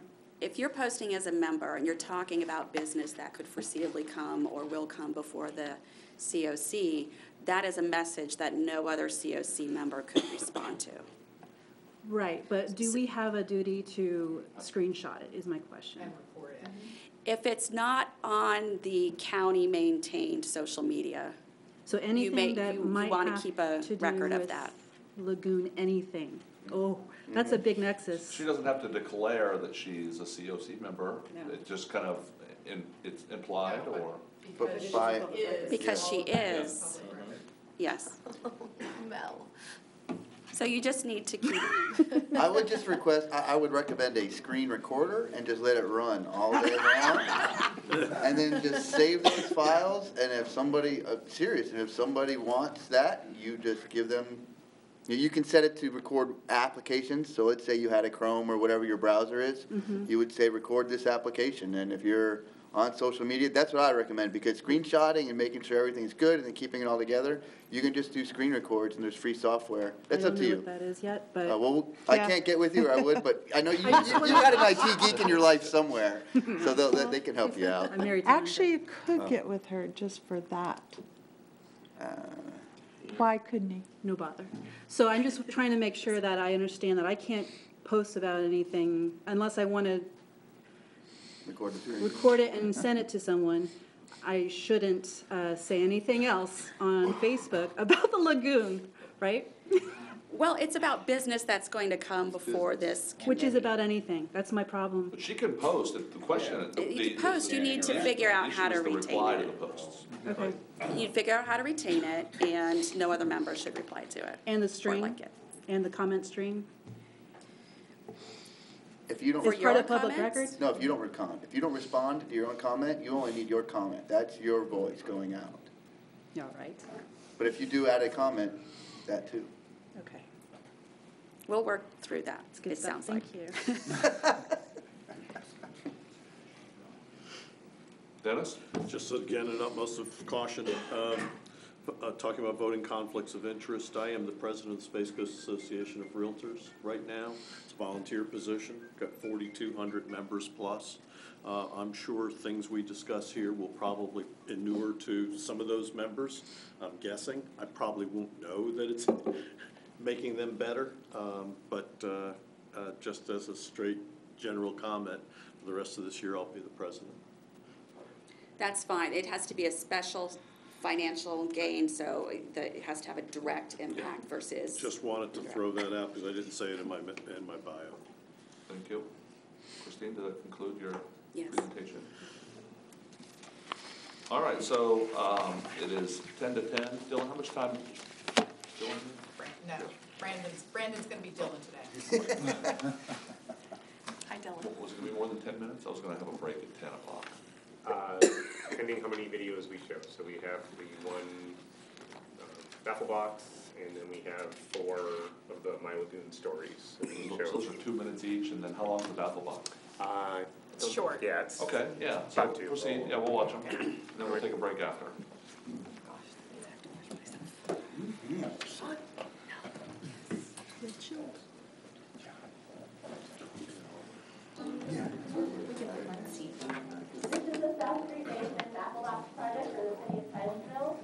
Baffle box is a box with a series of settling chambers. There's 3 settling chambers within the box. It's placed in line with the stormwater pipe. As the stormwater passes through, the sediment, debris, and trash gets settled into the bottom of these chambers, and then we'll come back with a vacuum truck and remove all of that trash and debris so that it doesn't enter the lagoon. The debris can consist of leaves, grass clippings, and other things that can get into the lagoon and decompose and release nitrogen and phosphorus. Nitrogen and phosphorus are one of the main contributors to the loss of seagrass, and seagrass is important to the habitat and wildlife of the Indian River Lagoon. We have 5 baffle boxes going in this year with the City of Titusville, which are partially funded through the Save Our Indian River Lagoon program. We have 3 within the South Street Basin, another in St. Teresa Basin, and another in the La Paloma Basin. They will all be installed within this fiscal year. Our timeline was increased by being able to get funding through the Save Our Indian River Lagoon plan.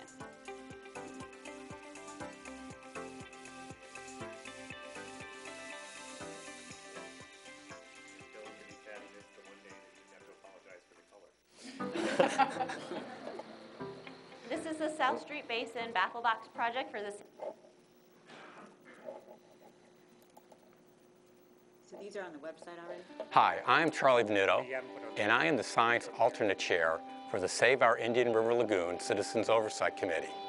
I came to Melbourne to attend graduate school at the Florida Institute of Technology, where I studied under Dr. John Treffery. As part of my research, I was studying heavy metals in the Indian River Lagoon mullet. To collect my samples, I went out with a commercial fisherman, and we would leave the docks in the evening before sunset and would stay out on the lagoon the entire night, coming back in the morning. There was often a very impressive set of fish that were harvested during the night, and including some of the large so-called gator trout. Back in this time period, around 1979 and 80, the Indian River Lagoon was known as the sea trout capital of the world. But you know, that's a phrase you don't hear uttered anymore. The lagoon is a geographical feature that unites our county and our region. If there's one thing that we can all rally around, it's to stop the decline of the lagoon and to restore it to its natural beauty and prominence. There are many things we can all do to help the lagoon, and a couple of things that I participate in include litter cleanups, oyster restoration habitat, as well as picking up after my dog. There's a great plan to restore the lagoon, and it's based on scientific principles. I think the most important things we have in our plan are to remove the muck, because the muck is contributing to a nitrogen and phosphorus loading and also covers the bottom sediments. And we also need to stop the input from nearby septic systems and from stormwater runoff. It's going to take time. It took a long time to get us into this decline, and it's going to take us a while to get back. But with patience and perseverance, we can restore the lagoon back to what it was like in the 1970s and 80s. And if we do it right, maybe we could even restore ourselves to the sea trout capital of the world.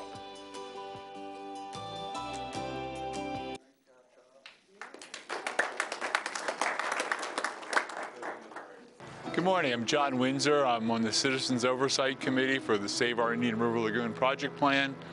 I have been on this committee for almost 2 years now. The spot we're standing at is the mouth of Crane Creek. Crane Creek has been an interesting place for me for the last 3 decades plus. I've been taking students out and teaching them how to do water quality measurements from this location.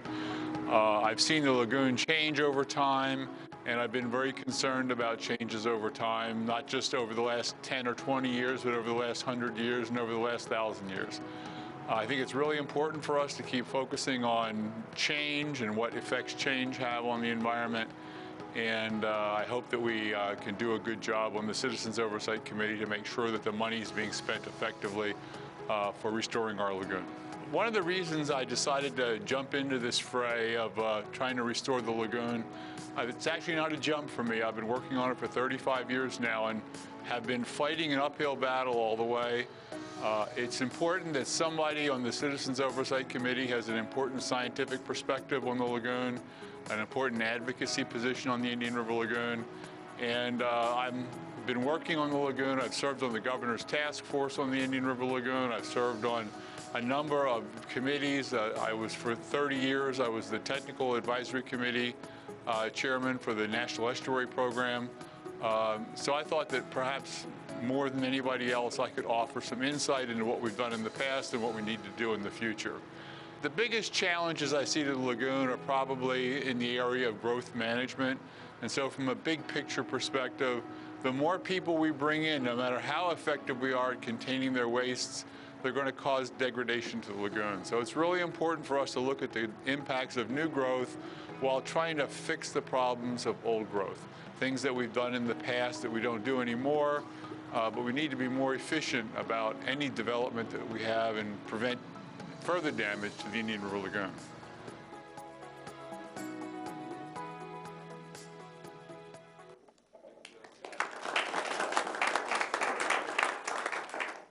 My name is Danielle Bowden.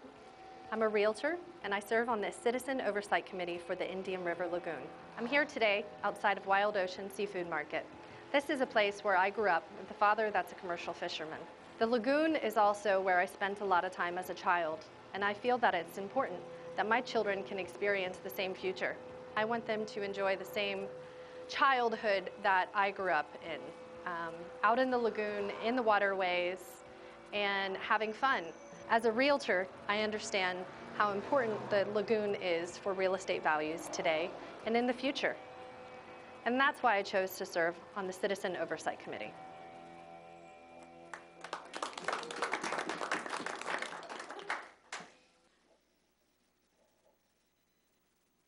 Hi, my name is David Lane. I'm the voting tourism member of the Save Our Lagoon Citizen Oversight Committee.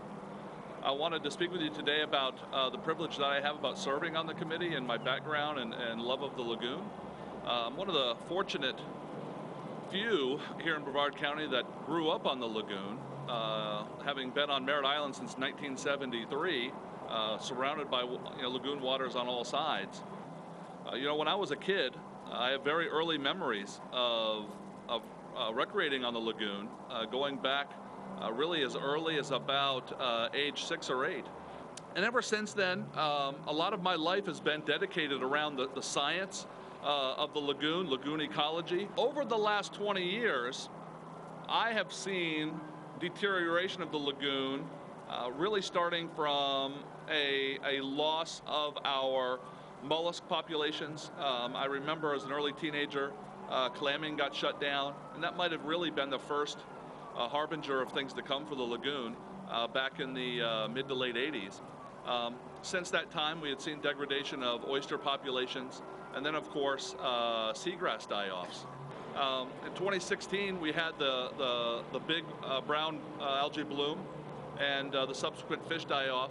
And that's what made national headlines. That's what really affected our business. I actually was receiving calls from other nations, other continents even, about the health of our lagoon. People were actually calling me, they were calling our shop to find out if it was worth coming to Brevard County because they knew they wanted to go on a manatee tour, or they knew they wanted to see some dolphins, or they wanted to do some fishing on the lagoon. Restoring the lagoon to its historical health and beauty, I think, is imperative from an economic standpoint.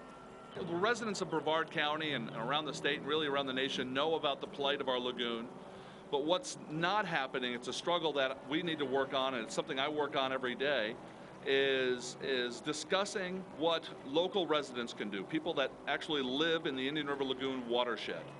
Nutrient influx into the lagoon being such a big issue that it is, as a homeowner on the watershed of the lagoon, you have options at your disposal, and that includes xeriscaping your lawn, getting rid of the sod, or limiting the sod that you have in your yard. The other issue we're facing is septic tanks. We have about 500,000 septic tanks in Brevard County, and a lot of those, the vast majority of those, are traditional septic systems. If you're on a septic system and you want to help, there are alternatives to improving the performance of your system, to limiting those nutrients. And if you're in the lagoon watershed, there are certainly many alternatives towards landscaping your yard in such a manner to minimize fertilizers, which would then limit nutrient inflows into the river whenever we have a rain event. When the announcements were made that Brevard County was going to put on the ballot a 50-cent sales tax towards lagoon restoration efforts, I knew I really wanted to get involved. And I'm extremely privileged to be on the committee working towards solving some of the problems that the lagoon faces today.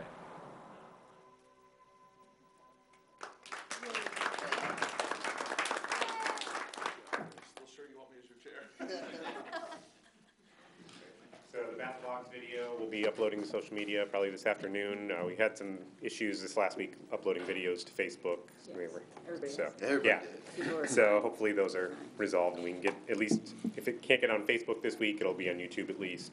And then we've been releasing the My Lagoon Story videos every 2 weeks. We've been putting a new one of those out. So how are those boxes performing? Are they performing well? We haven't, those baffle boxes are obviously just being installed now, so we can't monitor them yet. But their performance really varies depending on the cleaning cycle. And when the county increased the stormwater fee back in 2014, we went to much more frequent cleaning. I think the cities, many of the cities have done the same. And And so, you know, they Yeah, they're huge. I can see the maintenance on them. right. Yeah, it takes a lot to keep them working, but they're an important tool in the Oh, yeah. toolbox. Yeah. Was that it for the videos? Oh. Yes. Are the new members being scheduled for their videos? They will be. The hazing continues, right? Yes. Yeah. Everybody's been tortured equally. All right, so we're going to take a very punctual 5-minute break. See you guys in 5 minutes. Hey, Brandon. Yeah. Before we continue, I want to take one moment, and something was brought to my attention during the break that I might be too optimistic in my views of the successes we're having in the lagoon and where we're at, and that I might be projecting false hope. Yeah. My response to that is that I'm going to celebrate our successes no matter how small they are. And I find them to be monumentally important. And I understand that our successes are local to the projects that we're working on. We have projects current and proposed from one end of the lagoon to the other. And hundreds of small projects are going to add up over time. And we're going to see this lagoon restored the way we want it restored. So I'm not going to apologize for being optimistic. And anybody that thinks I'm projecting false hope, I would just ask you to fight with me. Keep fighting. And I think in the end, we'll all see and appreciate and love the response that the lagoon gets from all of our projects, and really the love and the concern and the effort we all put into it. So I'm going to continue to celebrate our successes no matter how small they are. I think it's vitally important. Since I threw out the false hope thing, can I just respond? We all have a sort of a barometer and a needle and a way we approach things, and I applaud you and I encourage you, and I think we need to be positive about the value that this program is bringing to the lagoon. Where I'm at, and I'm ambivalent by nature, right? And the other side of it is, it's not a slam dunk. There are a lot of things that are factors that are working against us. I think the worst thing that could happen is that we get people spun up to say, big tax thing, everything is now beautiful, and, you know, the next fish kill we have, you know, people go, you know, nuts because, you know, we're spending all this money, we're not getting results. So I would just try to temper the optimism with a dash of, I would call it reality or realism, or a recognition that there are lots of problems. And as I said earlier, it's not just the lagoon, right? It's all across the state. In fact, it's all across the country. So that's it. Thank you, Terry. One other thing, my video was supposed to be re-taped. Dylan called me and said we were going to retape it, and I said, okay, let's reschedule it, and then next thing I see, we're watching it. So we can blame him. All right, so moving forward, we have the 2019 plan update. Okay, so the first thing was just making sure you're aware of the County Commission workshop on April 18th at 1 o'clock in this room. So we've talked about that a lot now. So moving on to the 2019 plan update, you have in your packet the clerk's memo that's the record of the board action on the plan that you recommended. So on February 26th, the board approved all non-muck removal and non-interstitial water treatment items contained within the 2019 Save Our River Lagoon project plan, with the exception of the stormwater pond maintenance and excess irrigation advertising funds as proposed by the committee, and approved an initial maximum of $125 million toward muck removal and/or interstitial water treatment. And so what I need to know is which of the muck projects in the plan you want to fund with that $125 million that has been authorized. So I'm going to try to sort of take you on a behind-the-scenes tour of how we put projects together in the plan, in case that is helpful for anybody. and then try to get your recommendation on how we proceed, and have some options. So I'm going to move over here.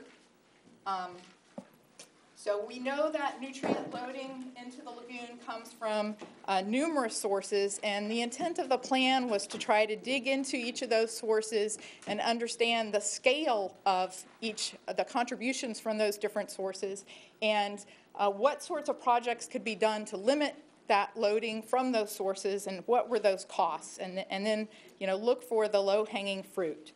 And so historically, this is, going back 20, 30 years in the lagoon, the majority of pollution coming into the lagoon was from point sources. It was discharges from wastewater treatment plants, hundreds of package treatment plants all around the lagoon, and with the passage of the Clean Water Act, followed by the Indian River Lagoon Act,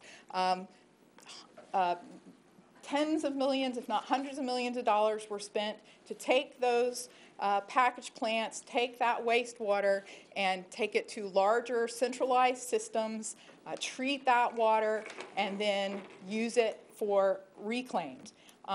Also, local governments, across the state developed stormwater utilities, stormwater programs, and we have implemented over 500 stormwater projects in the unincorporated county, in addition to all of the city projects that were out there. And so when we look at what is the situation more like today, that point source pollution has dramatically decreased, but septic systems have increased with the growth in population. Atmospheric deposition has decreased with implementation of some of the clean air standards. Stormwater runoff has decreased because of all those projects that have been done over the last few decades. Muck has increased. And so when we look at this distribution of where the sources are, or the conveyance channels for nitrogen loading and phosphorus loading now, this helps set the stage for how projects were selected in the plan.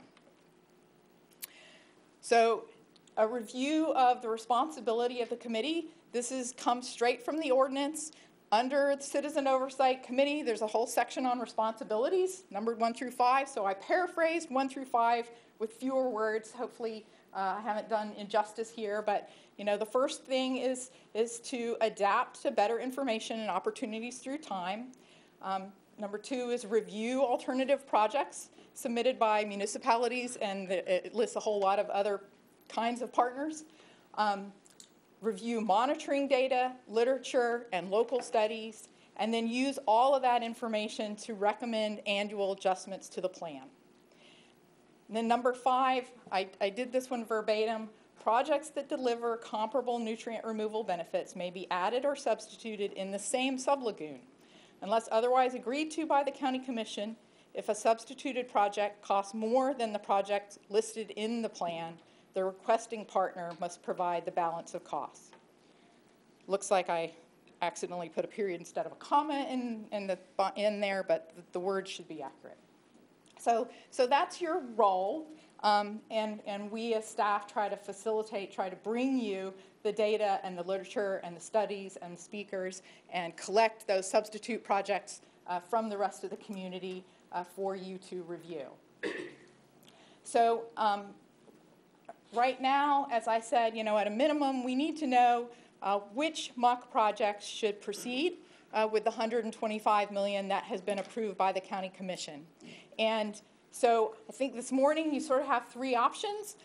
One is, after you figure out what you want to do with that $125 million, with the $100 million that is unallocated, do you leave that unallocated, or, which is option 1? Option 2, do you develop one or more alternatives for how to allocate that entire $100 million? Or option 3, do you come up with one or more options to allocate a portion of that $100 million and make that a recommendation to the County Commission?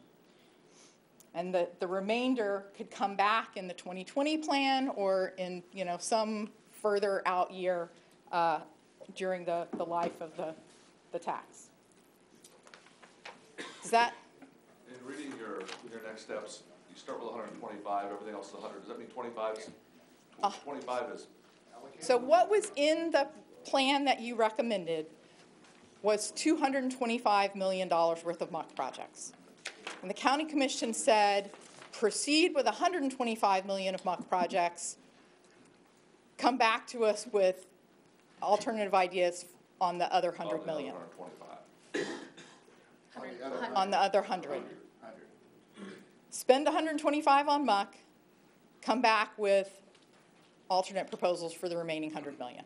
And is the 125 that's to be allocated, are those already been prioritized based upon project status?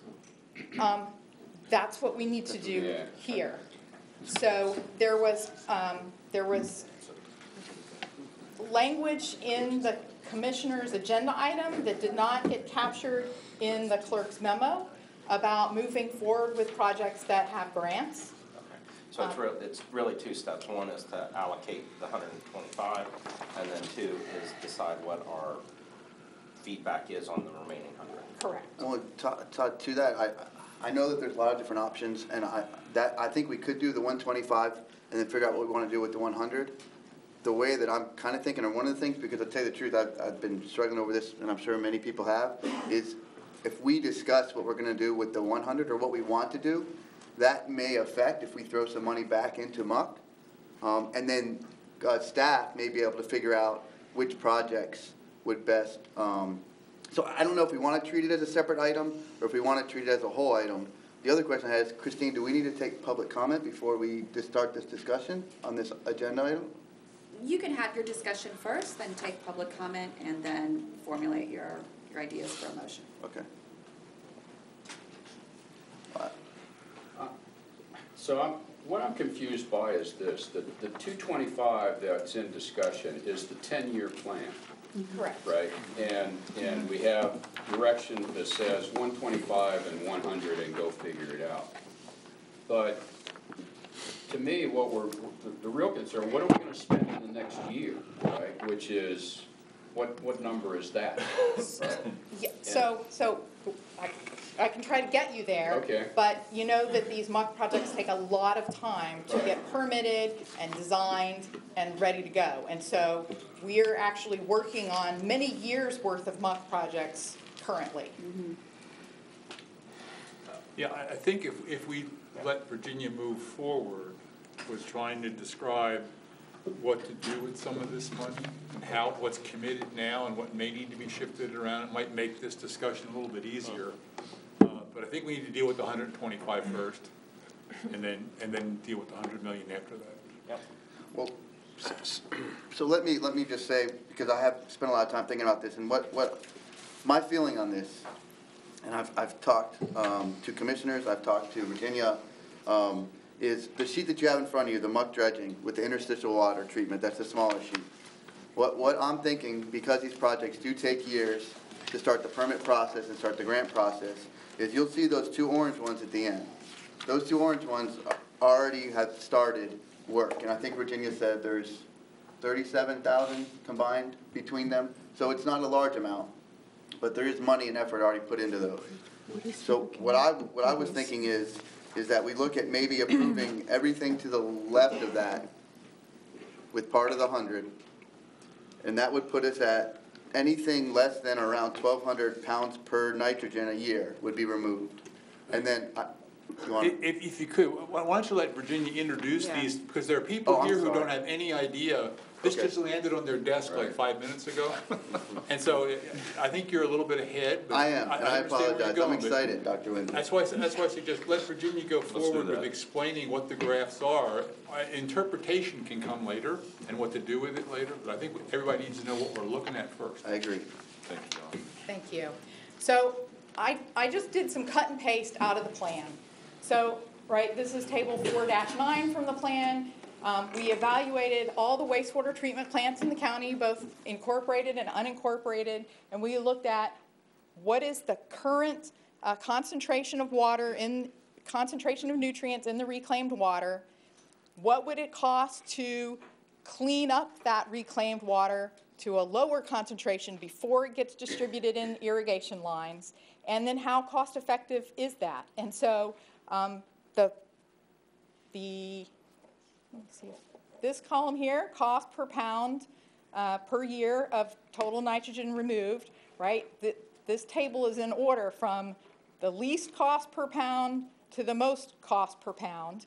And the other ones are on the next page, and they cost even more. So the 4 that are in green are the ones that were most cost effective and are listed as funded in the plan.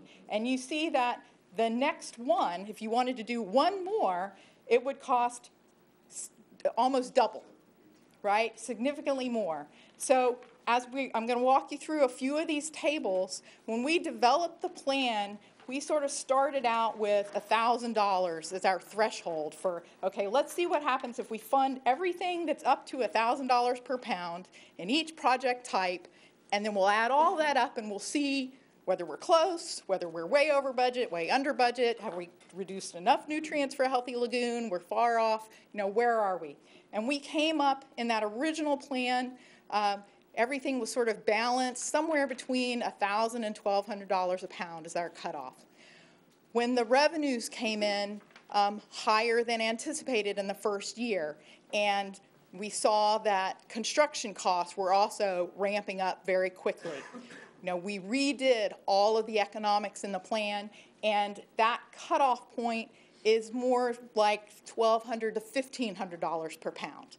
So if you keep that range in your head, you'll see as we go table by table how this happens, right? So in the plan added this year, and I'm sorry, you cannot read, at least I cannot read those, but same deal. We looked at all the different options for how to upgrade these project areas, what was the cost per pound, and we funded the most cost-effective ones. We left the other ones there so you could see that the analysis exists and how much it would cost to add yet, one more project of this type.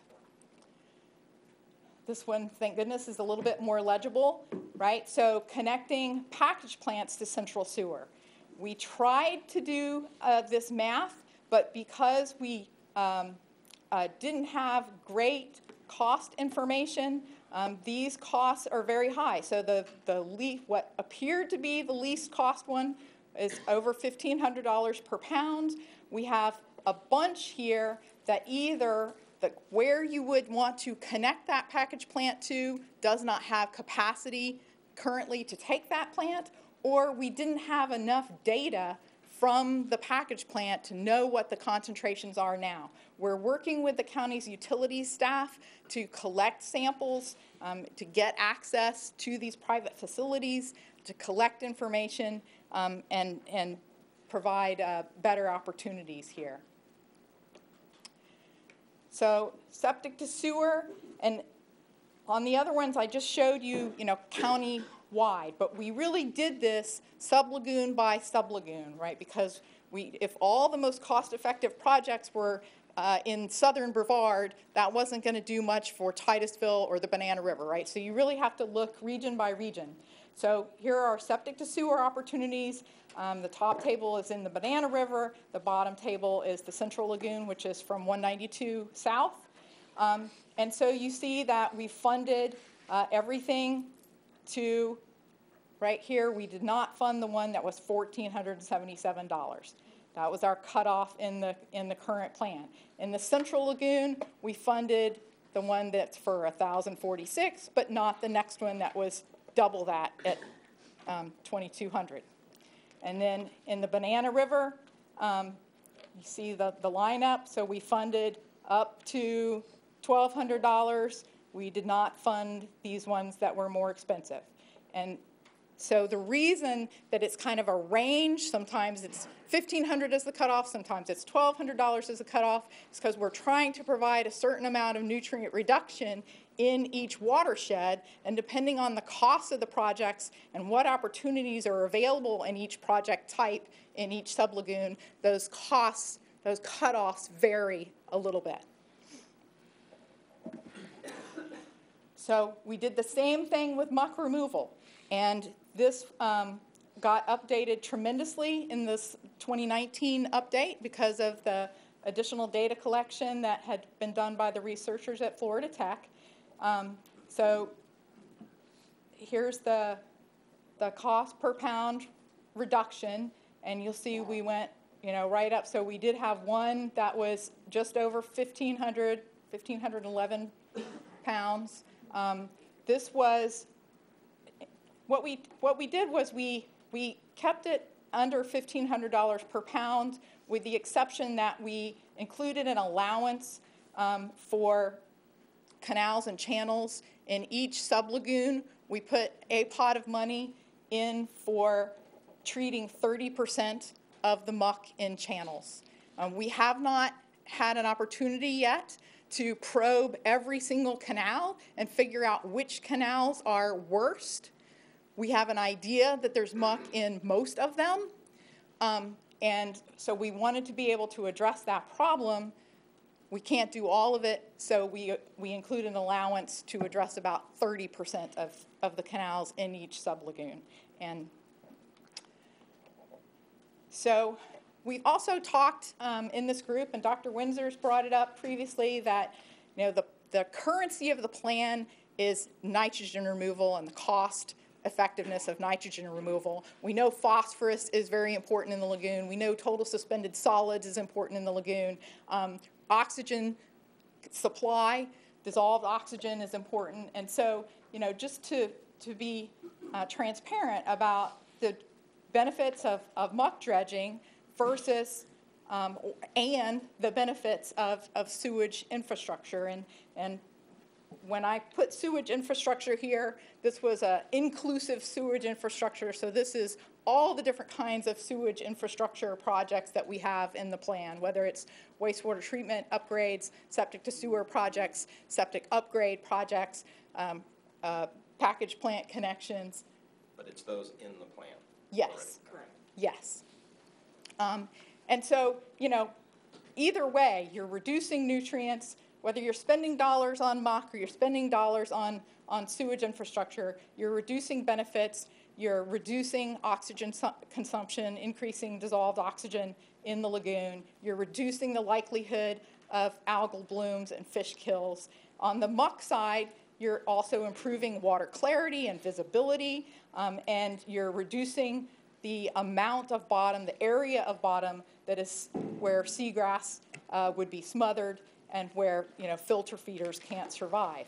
On the infrastructure side, you're reducing the risk of pathogens, less antibiotics and immunosuppressants and endocrine disruptors, all sorts of things that we know are out there from various research that's been done in the lagoon on marine mammals, finding these things. So there are definitely benefits besides nitrogen that are important on whichever way you put the dollars. So this is the table Vinny was talking to. So we took all of the muck projects that were in the plan. So if you added up all of these that are funded in the plan, they would add up to $225 million. The board has approved $125 million, and the agenda item spoke to funding the ones that are leveraging grants.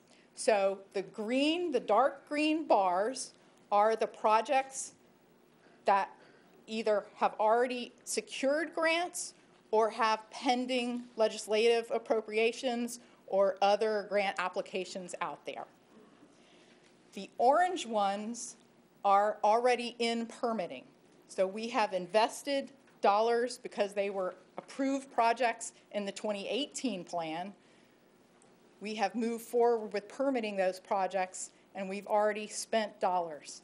And so you can see, and maybe I shouldn't have done this. So when you do that, then there's some funds. If you funded all of the dark green and all of the orange, then these 4 bars here in light green and lavender would not be funded. The lavender bars would not be funded. The orange and green collectively added up to just under $100 million. I've got the math somewhere, 90-something million dollars. And so I took what was left of that 125 and said, well, if we follow the process of allocating that to the most cost-effective Muck projects, right, that would be these four right here. And so you could fully fund these first three, but you could only partially fund the fourth one.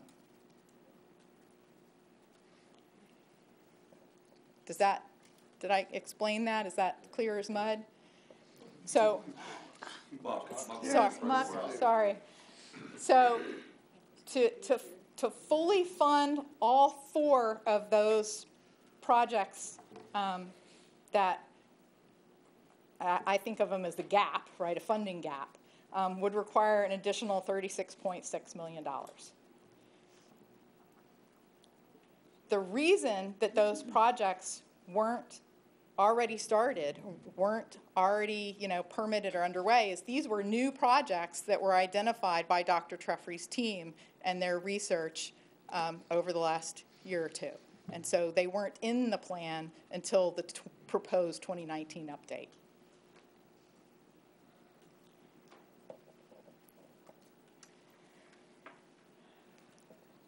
If you want to continue and filling in the gaps and catch those next four projects, they are smaller projects with smaller budgets, and so we need another $15.4 million to fund that shortfall. Alternatively, you could stop work on the two orange bars at the right side of the graph.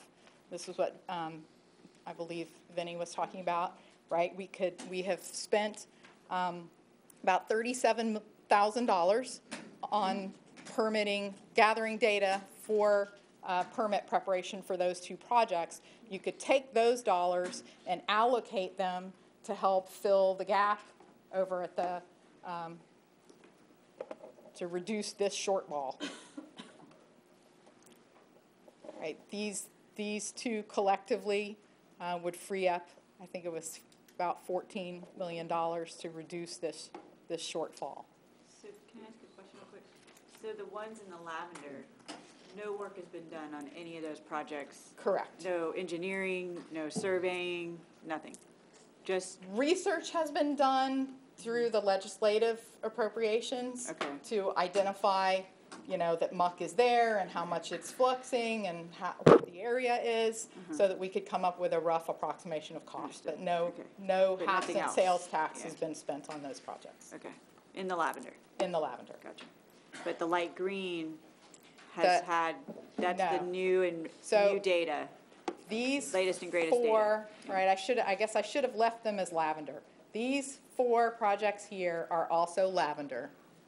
But we've approved them, though? Not yet. Oh, okay. I see what you're saying. They were in the added in the 2019 plan recommended by the Oversight Committee, but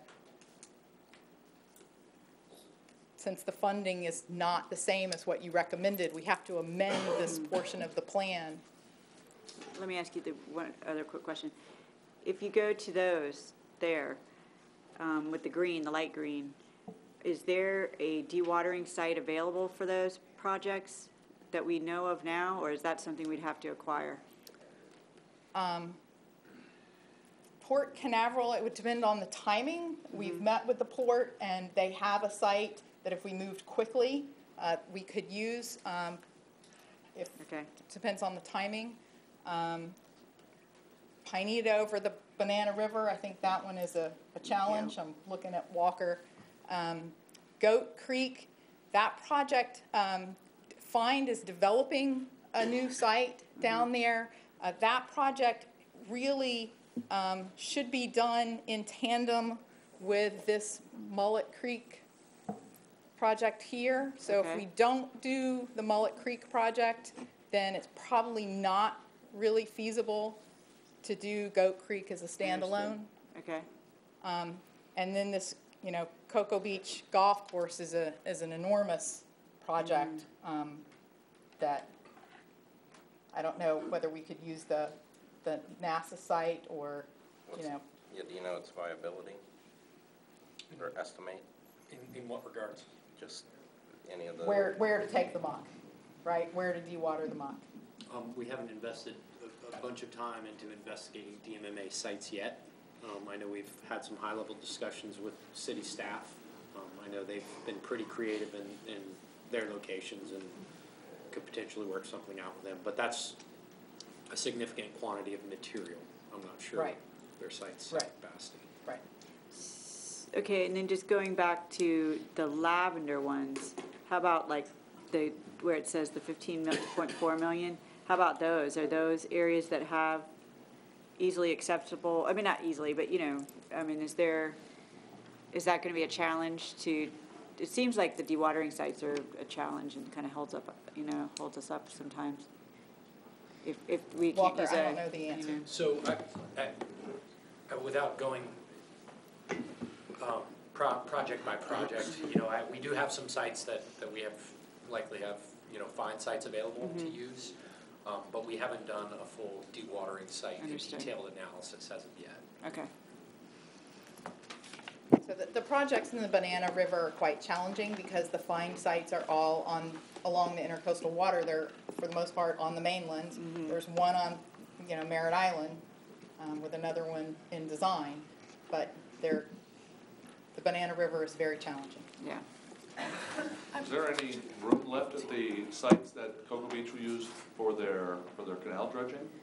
Well, they're temporary sites, and Wayne's here, but, so they've, bermed off very small areas, and they are, typically, pumping the slurry into there, partially dewatering it, and then trucking that material, somewhere else to complete the dewatering cycle. Oh, wow. So, that's a process. Huh? It's just the beach side, it's hard to get those sites. Yeah. Well, I was actually on the committee that Cocoa Beach had some additional sites, but our land management committee made the decision not to deposit muck in the lagoon that could on upland sites that could represent an ongoing source back into the lagoon in the future. So I think Cocoa Beach, and I know our committee is very proud of that decision because that effort was made to truly get those nutrients outside of the basin.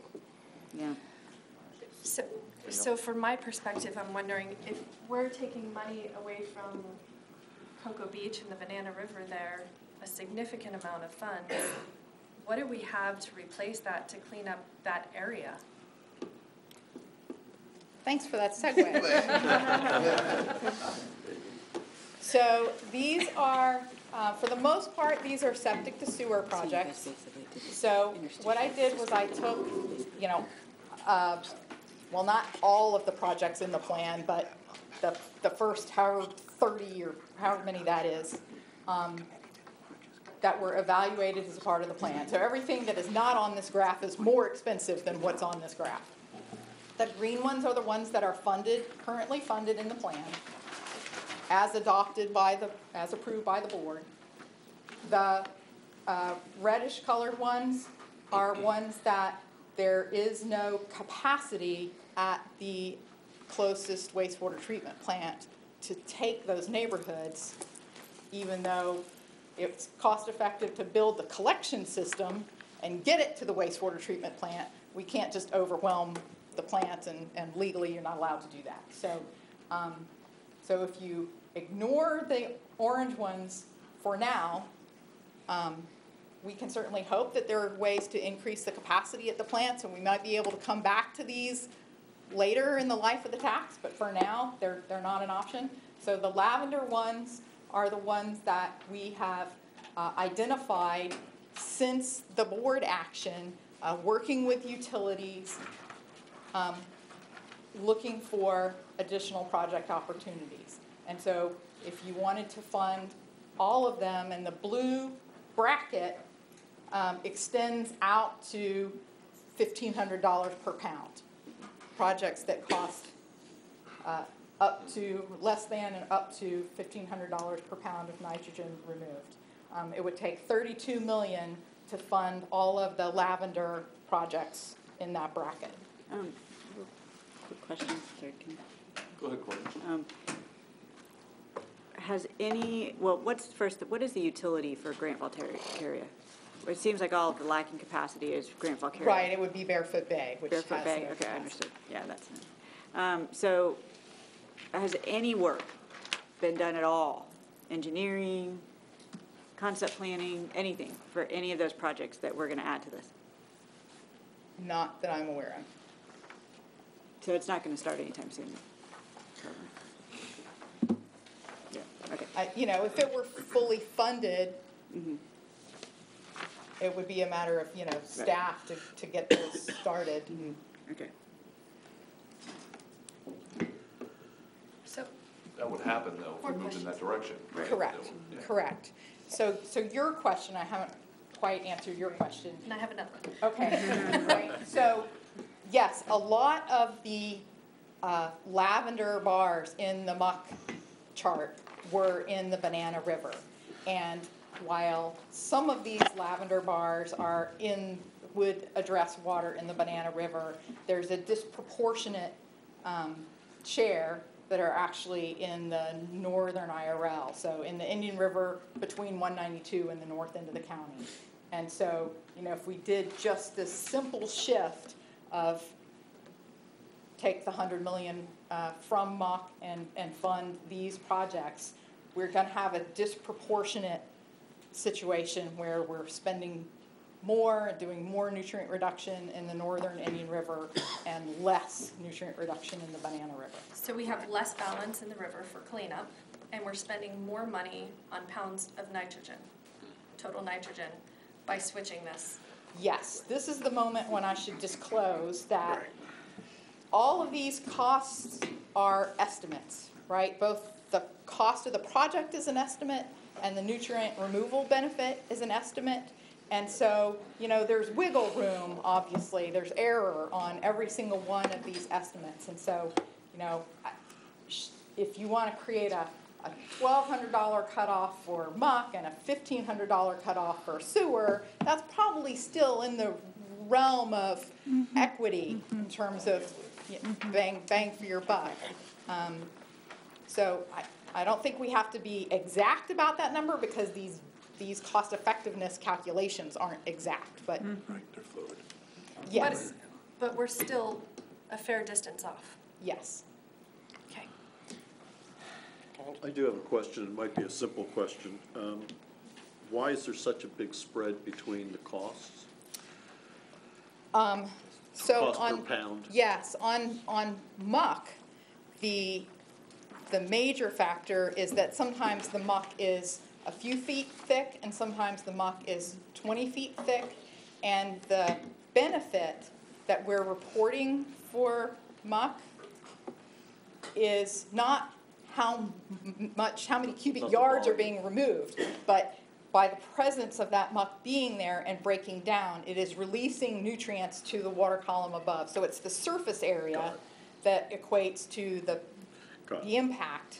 And so you take shallow off- muck is cheaper yeah. to remove You take than off the deep top muck. layer, then the next layer keeps producing. Just fluxes, Okay. correct. I just, a couple things. One, first, I want to thank you for the data presentation because both this graph as well as your introductory chart of what the historic contributions as well as current contributions, those first two graphs I think are the best that I've seen in talking about that this is a decade-long shift in the contributions of material. So thank you for that. And I think that those two slides Those are... kudos go to Brandon. Nice job. They're awesome, and I think we should continue to highlight those because those start to tell the story that this isn't a snapshot in time. I know from my perspective too, I think what you've laid out is a great initial cut at it. The other thing is we've been back and forth with the commission. I don't know that there's a reason to not continue to go back and forth a little bit as well. I think where you're starting is perfect. One of the things that I look at is if you have this 32 million that has been moved over to, that could be help fund septic, I don't know that I see that as a bad thing, but then that's 30 million of the 100. If you continue to even expand that slightly further, I did some rough calculations. I think you could get over to about the South Beaches Septics project and still fund the rest of your purple lines on the Muck with that 100 million, basically pushing back to the county and say, okay, we understand you wanted to cut out a Muck, but cut 50 million instead of 100 million. And that would allow some shift over into septic, which I will say I do support right now. We've got public support. We're in the same ballpark. Septic is, I don't think anybody's going to, at some future point when we're going to have to continue funding past 10 years. Right now, there's appetite for septic. I can tell you as running a utility, there have been decades worth of people not willing to switch off to septics onto central sewer systems. If the appetite is there right now, let's capture it, because that represents some opportunity to eliminate a source that's going to continue on for decades. And so I know from my perspective, I would propose pushing back slightly to say, okay, we understand it. You wanted to cut money from Muck. You've proposed to cut 100 million. We're coming back to you and saying, we propose instead you cut 50. That would allow us to fund the majority of these purple projects that you have underneath your two brackets. You could then still take that remaining 50. You've got the 32 million here in the underneath your bracket on the septic, and you could extend that even further to the right to get up to that 50 million spend. And I think that shows the spirit of compromise. The other thing that I like about it is we're not being asked at this point to divert funds into centralized utility infrastructure upgrades that we have not supported, but we're just supporting some shifts within the plan that are already projects that have made sense, that have contributed ongoing nitrogen contributions to the lagoon, and that are fitting with appetite amongst the community to move projects forward. So just a concept from looking at these numbers that I think would be a good way to come back to the Courtney. Is there any, because I have a concern about the basin equality as well, like is there any septic projects that are down the line that would affect the Banana River area that we could add, that it just speed up a little bit? I know they're not as cost effective, but would that help in the distribution a little bit? I think that's one of the things I was thinking too, that if you went back with this proposal, because that Cocoa Beach project is in the Banana River, you would have, it wouldn't be septic, but candidly, part of the reason for that, Cocoa Beach has done an outstanding job and has no septics. Right. You know, there's nothing to convert. That brings up my second point is I know of cities that are working on dredging projects right now that haven't applied for funding yet. So is there a way that we could go back and ask those cities where they're at to see what those upcoming projects are? Because I'd hate to see us, just dash that and all of their work up until this point. Well, I think we change every year, we do an update. So if they did get us a project at the end of this year, we could, if those project cities came to us and they were cheaper, we could substitute them out. Well, I understand that, but this is like a 10-year, funding shift. So, well, I guess that's true. So yeah, you're right. That's true. Yes. Am I correct? You could recommend substitutions, but where would that money come from? So correct. Would it mean cutting Muck projects that we had then started on permitting That's for, correct. or would it mean cutting septic to sewer projects that just got added that we might start permitting and that's on my those? concern. And so if you think that there are projects coming from whatever partners, it would probably be better it might be better to leave some dollars unallocated. Correct. Just to make sure that we can. And we could do a big push for folks, saying this next round for the 2020 plan is going to be really important in terms of, getting your project ideas. And even if you're not ready, yes. If you could give us an idea of what's coming in the future. And then because I like this, what you were saying, and maybe we just, instead of, can we just leave the rest, just say we'd recommend leaving this unallocated since we're just kind of waiting on projects? Is that something we can do instead of saying it's going to go to one certain pot? The other question I have is, would it be advantageous, when we do the call for projects, I think the Cocoa Beach, the utility project was a good example of what we could do for the utilities. And that may be something we can send out to the utilities and say, hey, you got anything this year, you know, or next year? Because that seems to be, you know, but we want to make sure that we stay in that nutrient reduction, you know, realm, above and beyond realm, you know. And so I think Cocoa Beach had a good project that, you know, I mean, they were the first that came in, so they got, you know, grilled for an hour. But I think that's a good baseline that we can use to give the example. You know, when we meet with them, when we do the meeting with all the partners, we can kind of highlight that project and say, hey, you know, if you have anything coming down the line, you know, this is something that I think the commission would be interested in. And I think, you know, the package plants, we've talked about a number of times, there's lots of potential there. We just need time to collect more information. Yeah. And so when I was at the commission meeting, my comments were basically like, I'm afraid that we're not going to have enough projects to fulfill that, and it looks like we're there, you know, that we don't right now. But that's okay, you know, we can, you know, like we said, just shift those funds, and then just kind of leave the rest just sitting there waiting for our, you know, the new projects to come in and see where we're at from there. I mean, that. It's an invitation to participate. Yeah. Money's just sitting there. Right. Danielle, you wanted to say something? And then I wanted Vinny to follow up. He never got to finish what he started saying. Curious if we know the difference in funds from the septic to the muck. How much more it's going to cost us to shift those funds? I don't know the cost. I did add up, what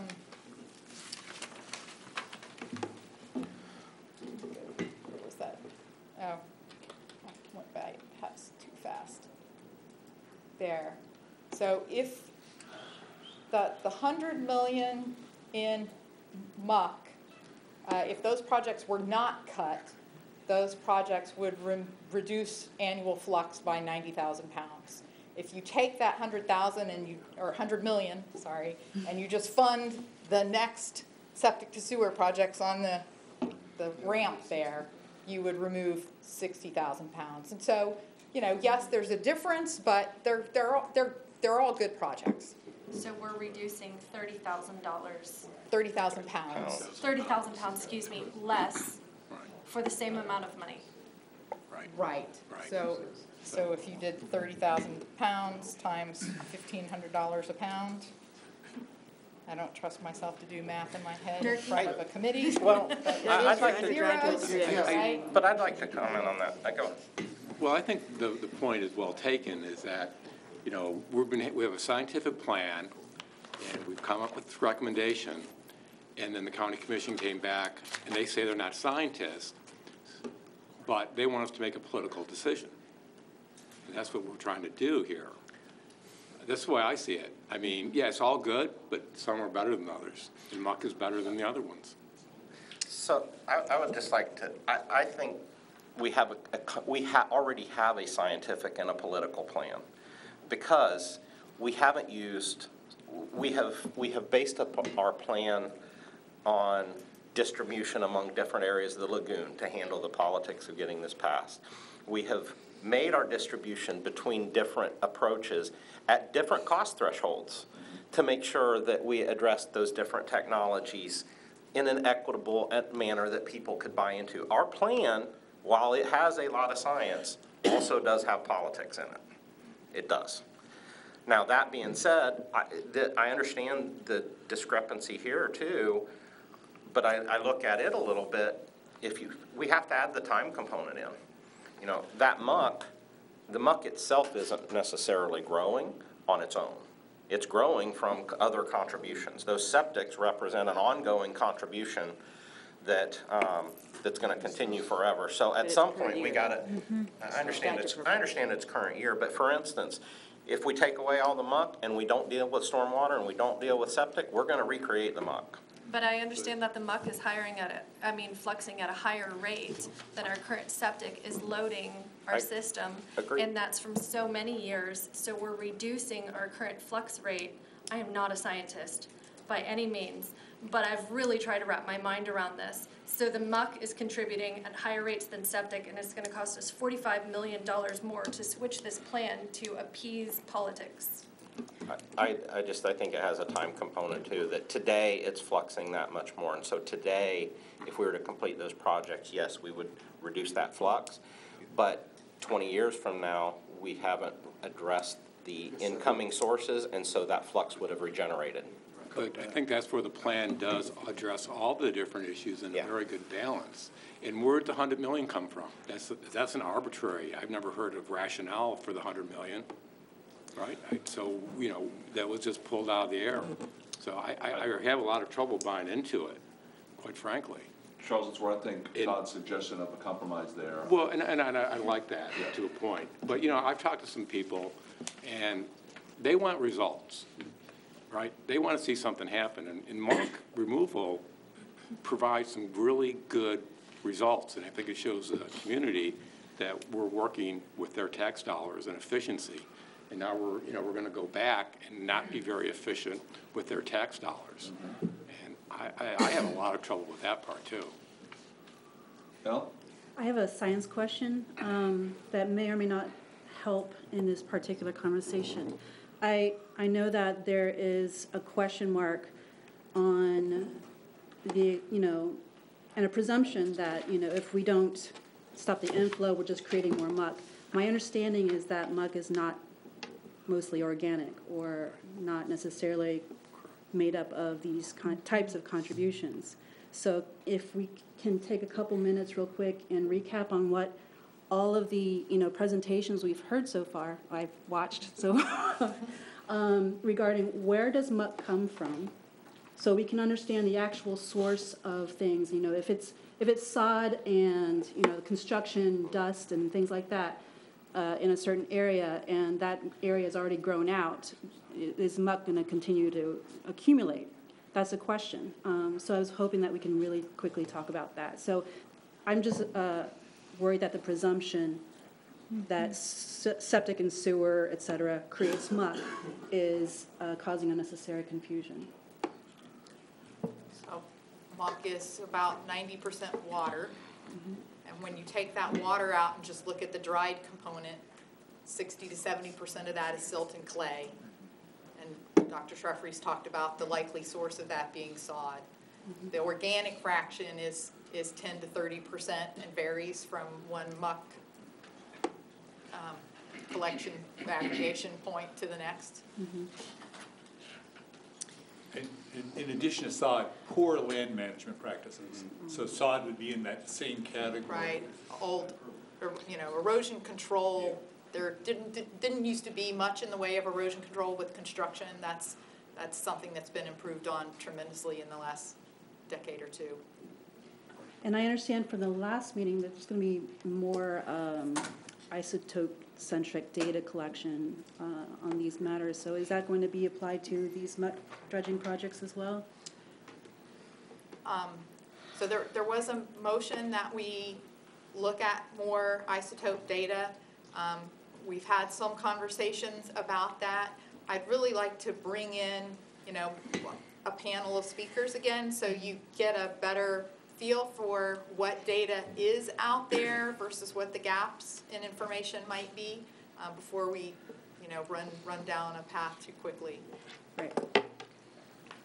Okay, Vinny, I know you had some comments on specific projects. Yeah, first off, I apologize. I didn't know Virginia had a presentation going. I thought we were going to start discussion, or I would have just sat here quietly like I just didn't smile. So I do apologize. But thank you, Dr. Windsor, for reminding me. I need that. There are a few things that what Todd was talking about was kind of where my mind was going. The few things that haven't been mentioned are schedule-wise. The workshop is scheduled for the 18th of October for the commissioners.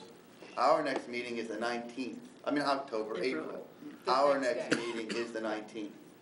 So there may be, and I'm just throwing this out there because I don't even know, there may be time for us to come up with a direction, but not necessarily have a plan and let the county commission go at their workshop, let us talk at the workshop, so that they feel better than the day after we go ahead and say this is what we'd like to do. I don't know. The other thing is there is 28 million, if I'm correct, Virginia, in a septic conversion program for residents to apply for to help convert their own septic. That money has not been spent, and for a very good reason, and it's a terrible one that Virginia was I was frustrated, we were both frustrated together.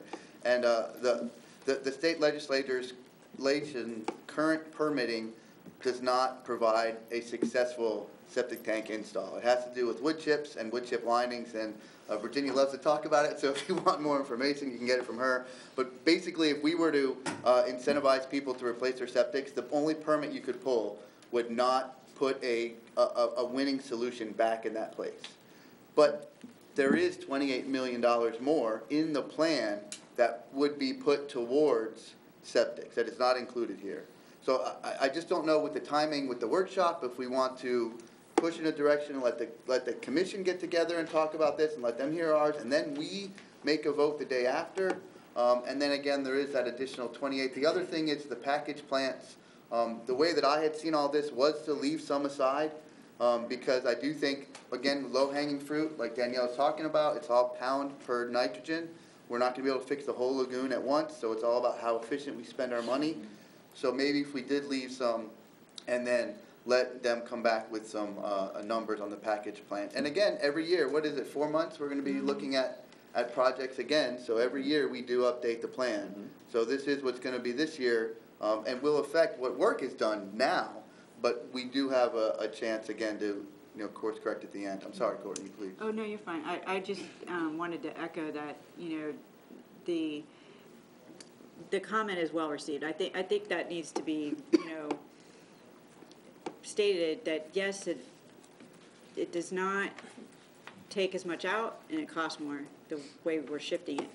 However, given the current legislative opportunities here, with Randy Fine's bill and others, these projects, if we could get started on these septic projects now, that would give us some opportunity to leverage our funds even more and get some of these projects off the ground.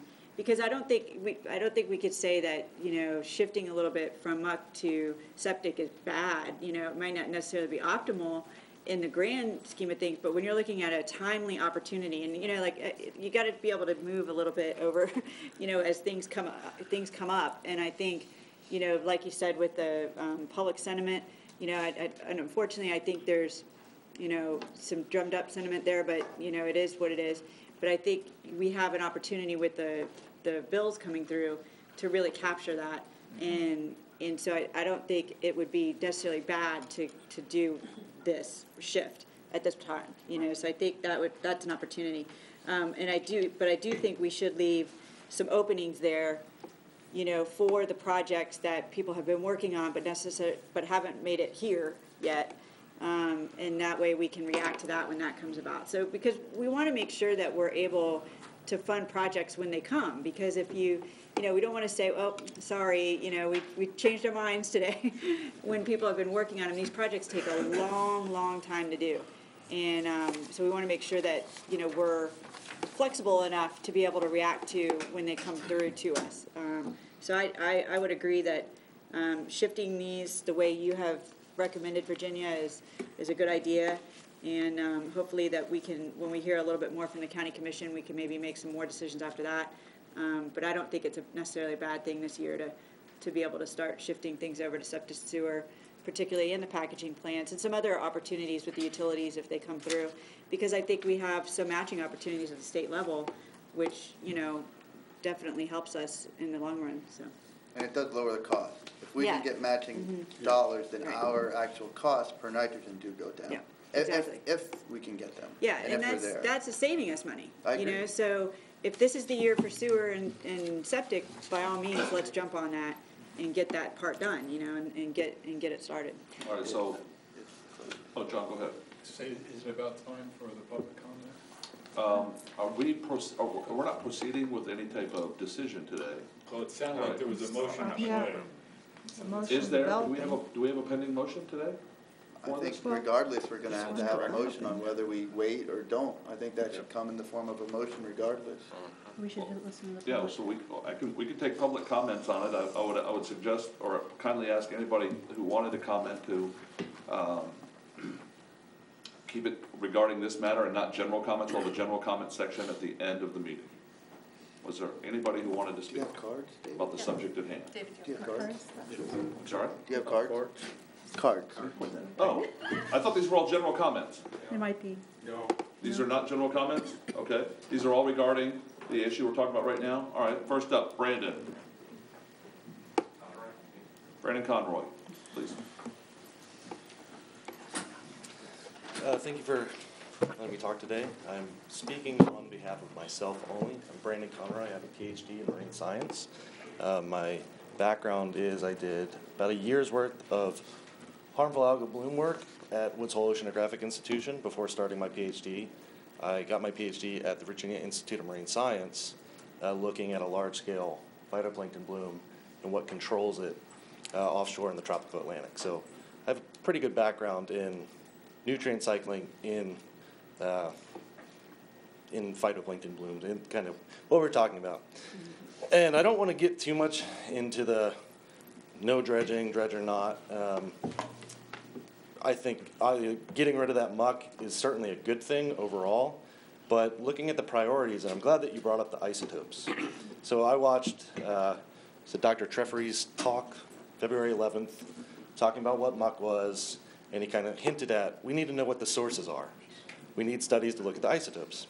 Those studies exist. They have existed. I did a very quick literature review. In 2015, there's a lagoon-wide isotope analysis from Harbor Branch. 2017, they also did it. That was a little more centric to the St. Lucie estuary. And then 2018, published in Marine Pollution Bulletin, is tested again the whole lagoon. All three of those studies, using stable isotopes, show the sources of the nitrogen phosphorus are sewage. Right? So this kind of back and forth on, they're both bad, but you know, when I hear science-based and you're ignoring the peer-reviewed literature, I mean, I've only been here 2 years. I'm a Virginian. I kind of have personal reasons why I haven't come earlier to talk to you guys. But when I've been getting more and more involved with this just through my interest and personal interactions, I'm kind of beating my head against the wall sometimes in what the argument is over. When you have some really good studies that show, and also just my background of knowing kind of coastal eutrophication, very rarely have I ever heard muck as the major source. You know, it's certainly fluxing, but a question I have, all right, it fluxes. What's the flow environment of the lagoon? How quickly does it circulate? Right, so it fluxes, but where does it go? Right? Well, to the water column, but the water's not moving. Right? So phytoplankton, plankton means drifter. It's controlled by the parcels of water it's in. All right, how is that then going through a 120-mile system like that? I mean, yes, you've got decades of this building up. Sure, I'm not arguing that muck is good or we don't need to approach it, but really, like, there's some evidence, and I can send the PDFs to whoever I need to. I didn't know who to send it to, that those studies have been done. So if you have any questions, I'm happy to talk to anyone. Yeah, thank you. Thank you, Brandon. Real quick, Brandon, I do want to thank you for coming, and I want to hear all this stuff. I want to hear all the information. All our email addresses, I believe, are on the website. No, but if you send it to me or Brandon, we will share it with the full committee, and we have sent them copies of some of those papers, I believe, but Well, they're not in the report. That's what, as far as I can tell, that's what I was basing it off of. The 2016 plan, when I moved here, I read the whole thing. Brandon, can you come to the microphone? I'm sorry. Our 14 viewers at home. And I met one at the Straight Talk Symposium. Nice lady, Sue. I would say, I mean, I feel like that maybe came across a little critical. When I moved here, I was super excited to even hear about this. Like, I mean, this is a kind of local government taking control of an issue. And you guys have a really good, option or opportunity here. And so that's like, when I read that 2016 plan in its entirety, there, I did have some head scratchers, but I was like, okay, well, I'm not as familiar with this environment. There are experts here that do. And it does differ, like I said, from other places where I've studied or know about. But, yeah, like, even in those updates, I didn't see, certainly the 2015 one, maybe that's, I don't remember the publication date, maybe it wouldn't have gotten incorporated in the initial plan. But certainly in the next cycles of those, I'd expect some, the literature review to continue.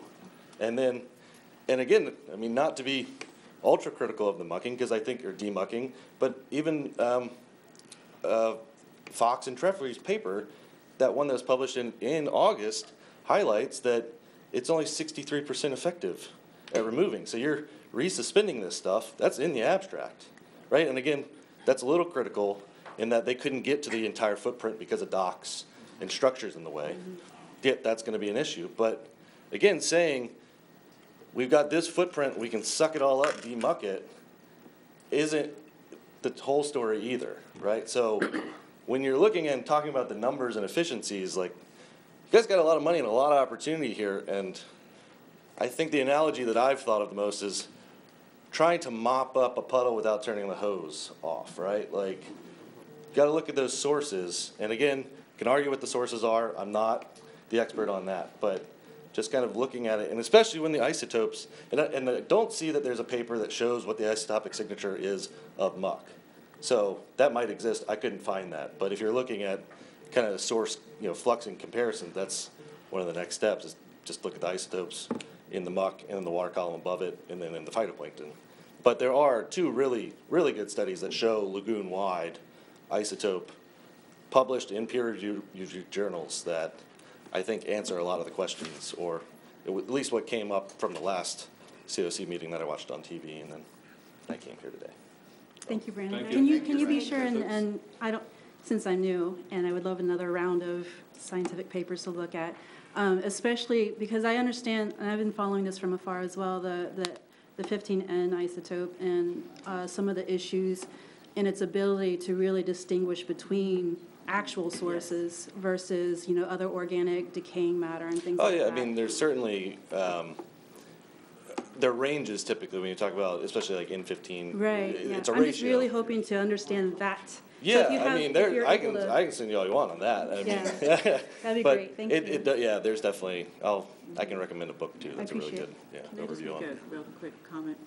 I just want to point out that in the plan, we don't have all of muck dredging. Oh, no. There's a significant, right now, even before all of these changes, dedicated to water reclamation improvements, septic to sewer improvements, and so on. So it's not really like an either or, it's just a shift. No, it's some of the and, money. and it needs to be Right, and, yeah. right. It always has been, is what Yeah. I'm saying, no. Yeah. And then the other thing I just want to point out is we don't ignore anything. We may have a different opinion, and some people may put a lot more emphasis on one thing other than the other, but we always want to see more information.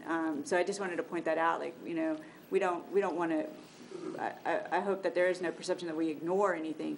We just haven't, we may just disagree on. No, that's fine, and I didn't want to come here and be accusatory or anything like that, but that, what really drove me is when I saw the 2019 update and these papers still weren't really referenced, even as far as I can remember, and maybe I'm wrong on Well, that. there's just so many papers, so we have to make sure that, but.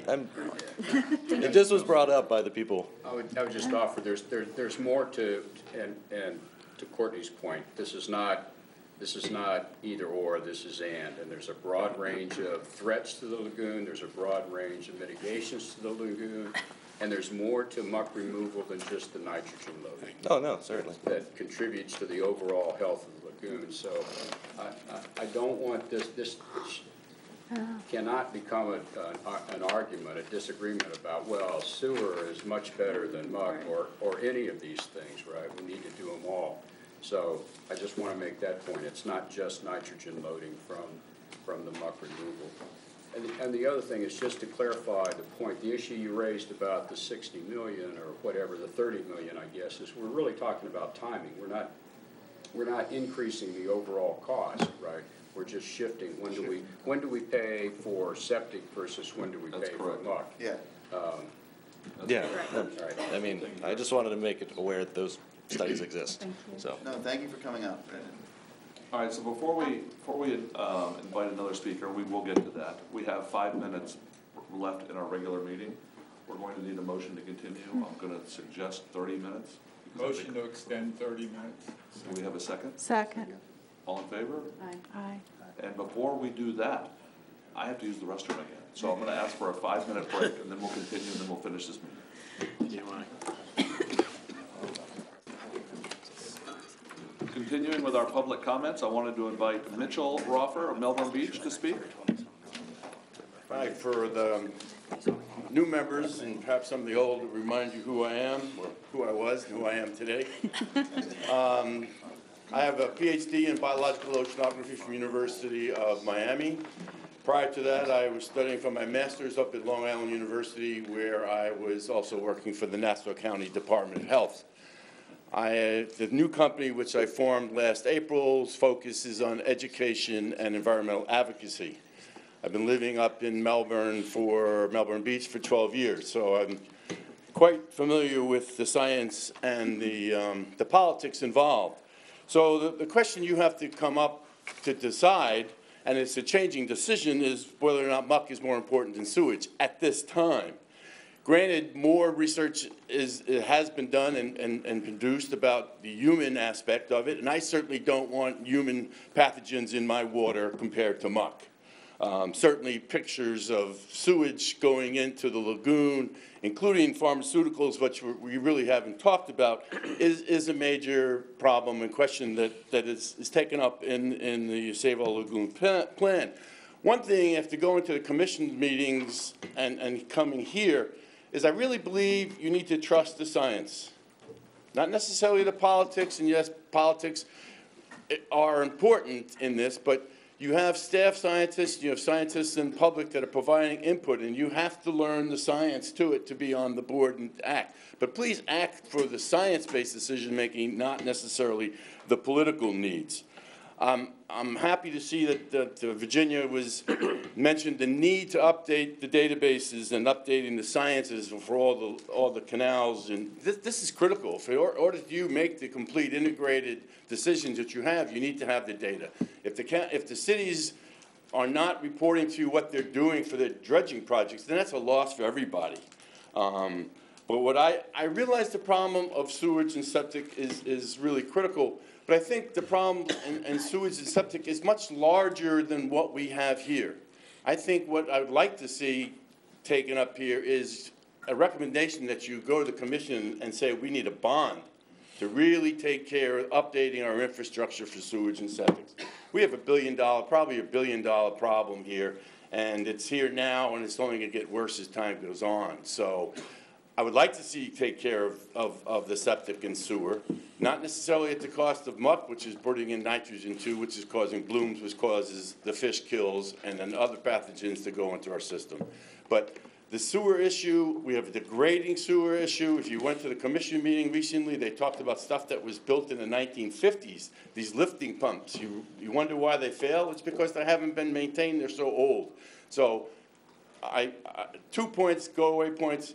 Go with your scientific staff, and also please put forth the idea of a bond to update the county's sewer and septic. Thank you. Thank you. I know we don't have the ability to put forth a bond. No, you can't put. Oh, that's. I don't know. I think he's I'm asking you that you recommend to the county. Okay. And one thing I forgot too, what you mentioned before about leveraging future money. One of the things that came up in the county commission meeting recently was the commissioners were really upset about idea of let's do something now based on future leveraging and future legislation, because they said everything that has been presented as future leveraging has failed, has not come to fruition at this point. And while we have, it seems to be a changing attitude in Tallahassee, even Representative Fines felt that he stands a very small chance of getting his bill approved the way it was first introduced. So we all like to leverage. We all like to get federal grants on top of this, and by doing this, it will help. Just the virtue of us cleaning up, you're going to get the leveraging that you need. Thank you. Thank you. Up next, I'd like to invite Matt Fleming of Satellite Beach.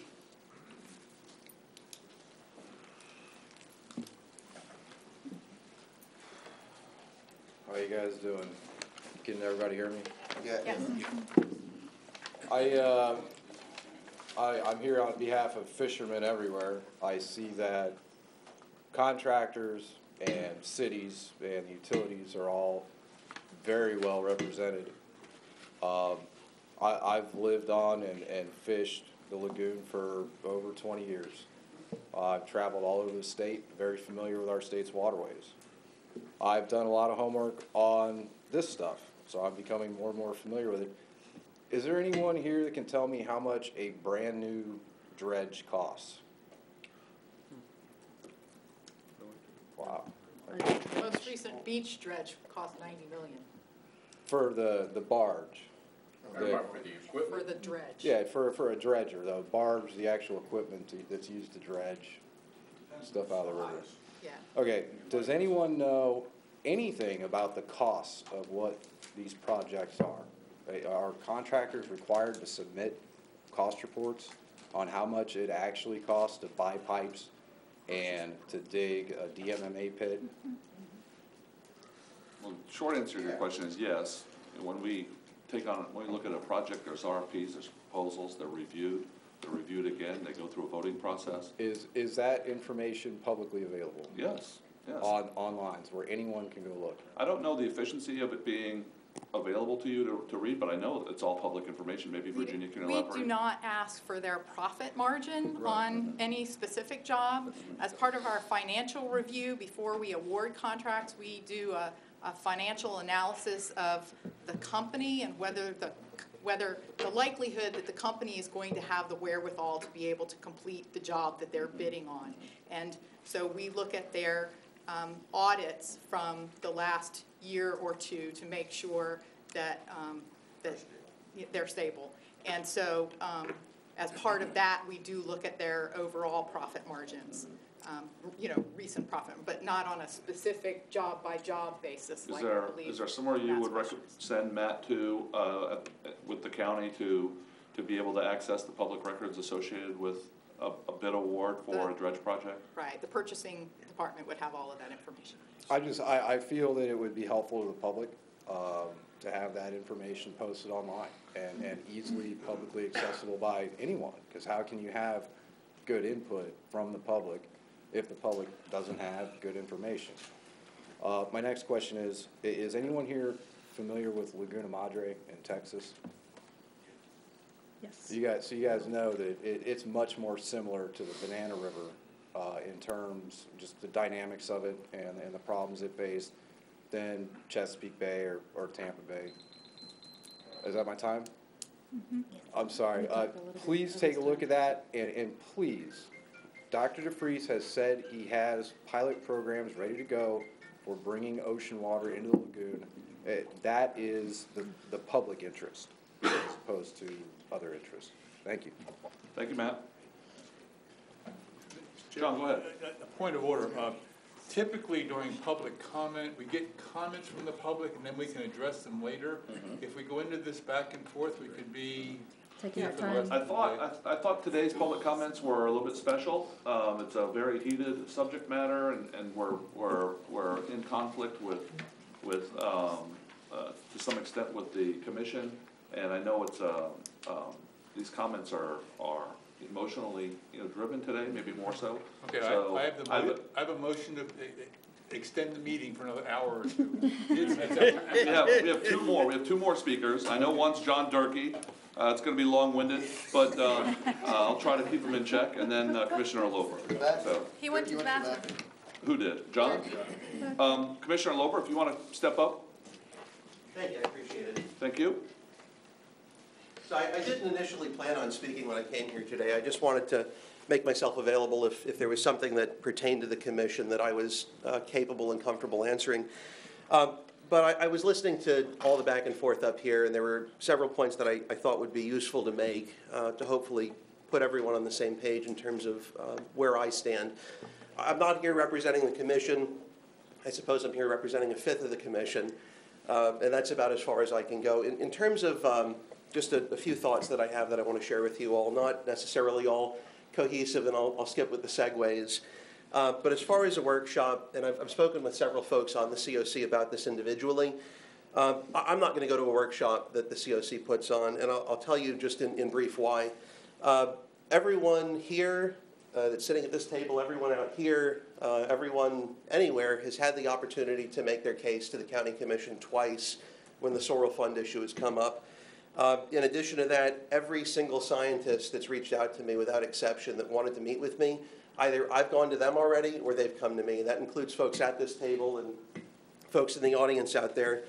I serve on the IRL NEP Council representing Brevard. I can tell you I've spoken with folks from St. John's River Water Management District. I've spoken to folks with DEP. I don't know that I've spoken with anyone with the EPA. I've gotten every bit of knowledge that I care to absorb from each of the different factions, if you want to term it as such, with respect to the different ideas and the different priorities.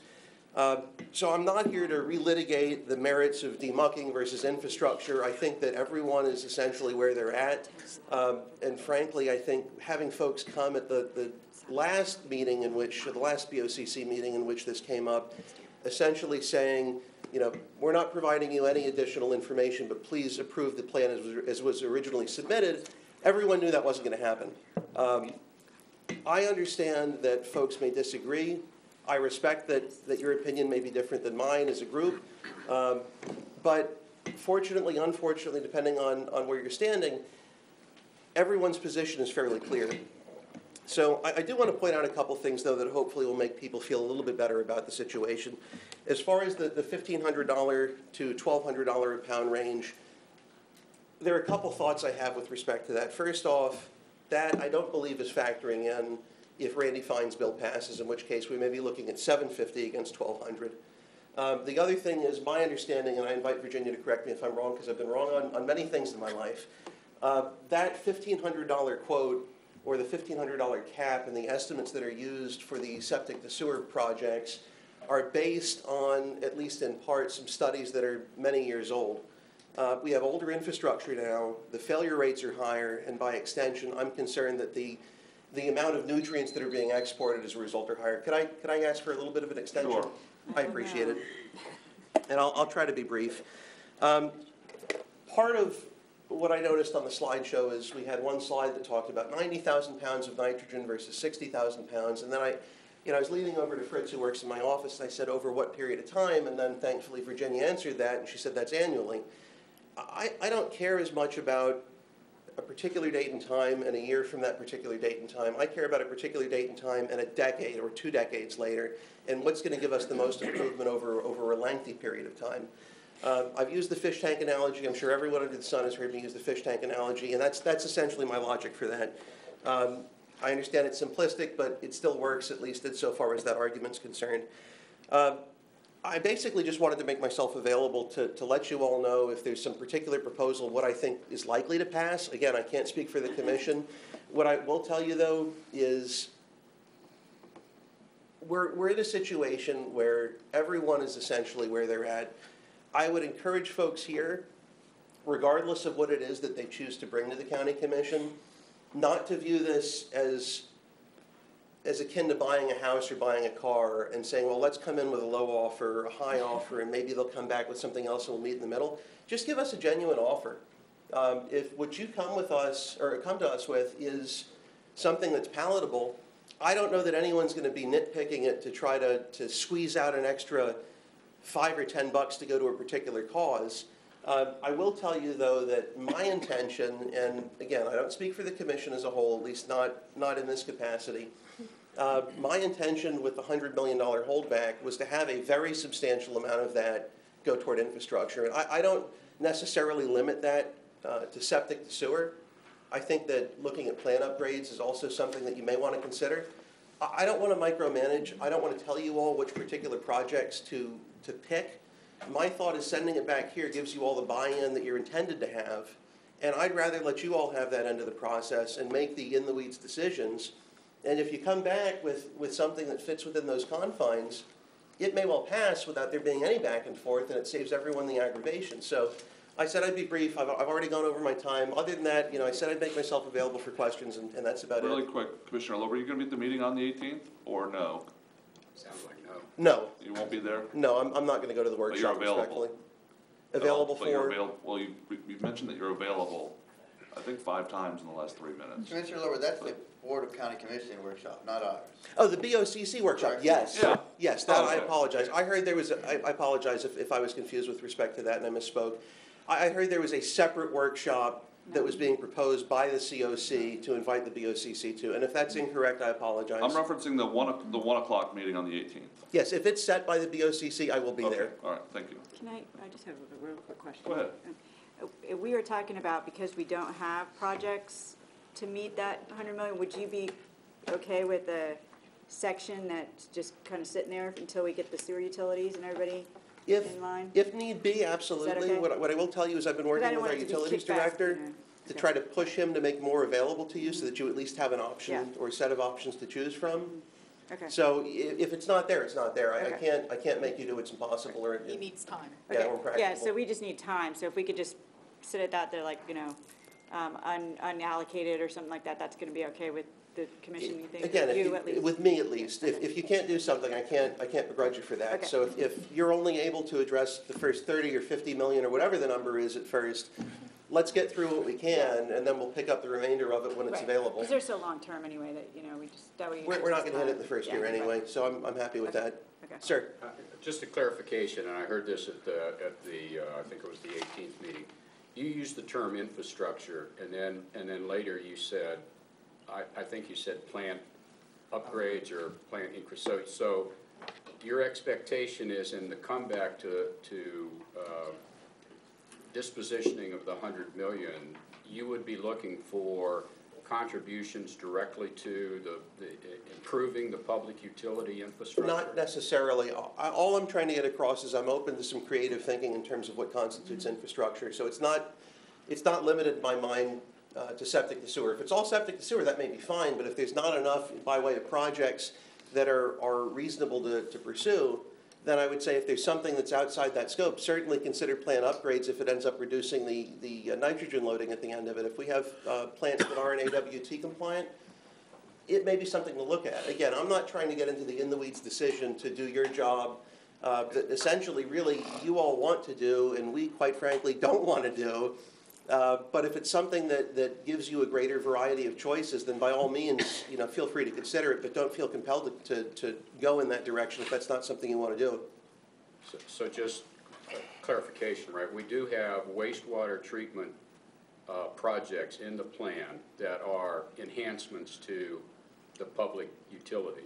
Right. And secondly, I think by the nature of the bill that was passed for the taxes, we're precluded from spending money on the public infrastructure. The half-cent tax does not provide for that. If there's a lawful obligation not to spend it for a particular purpose, obviously I'd say comply with whatever the confines of law require.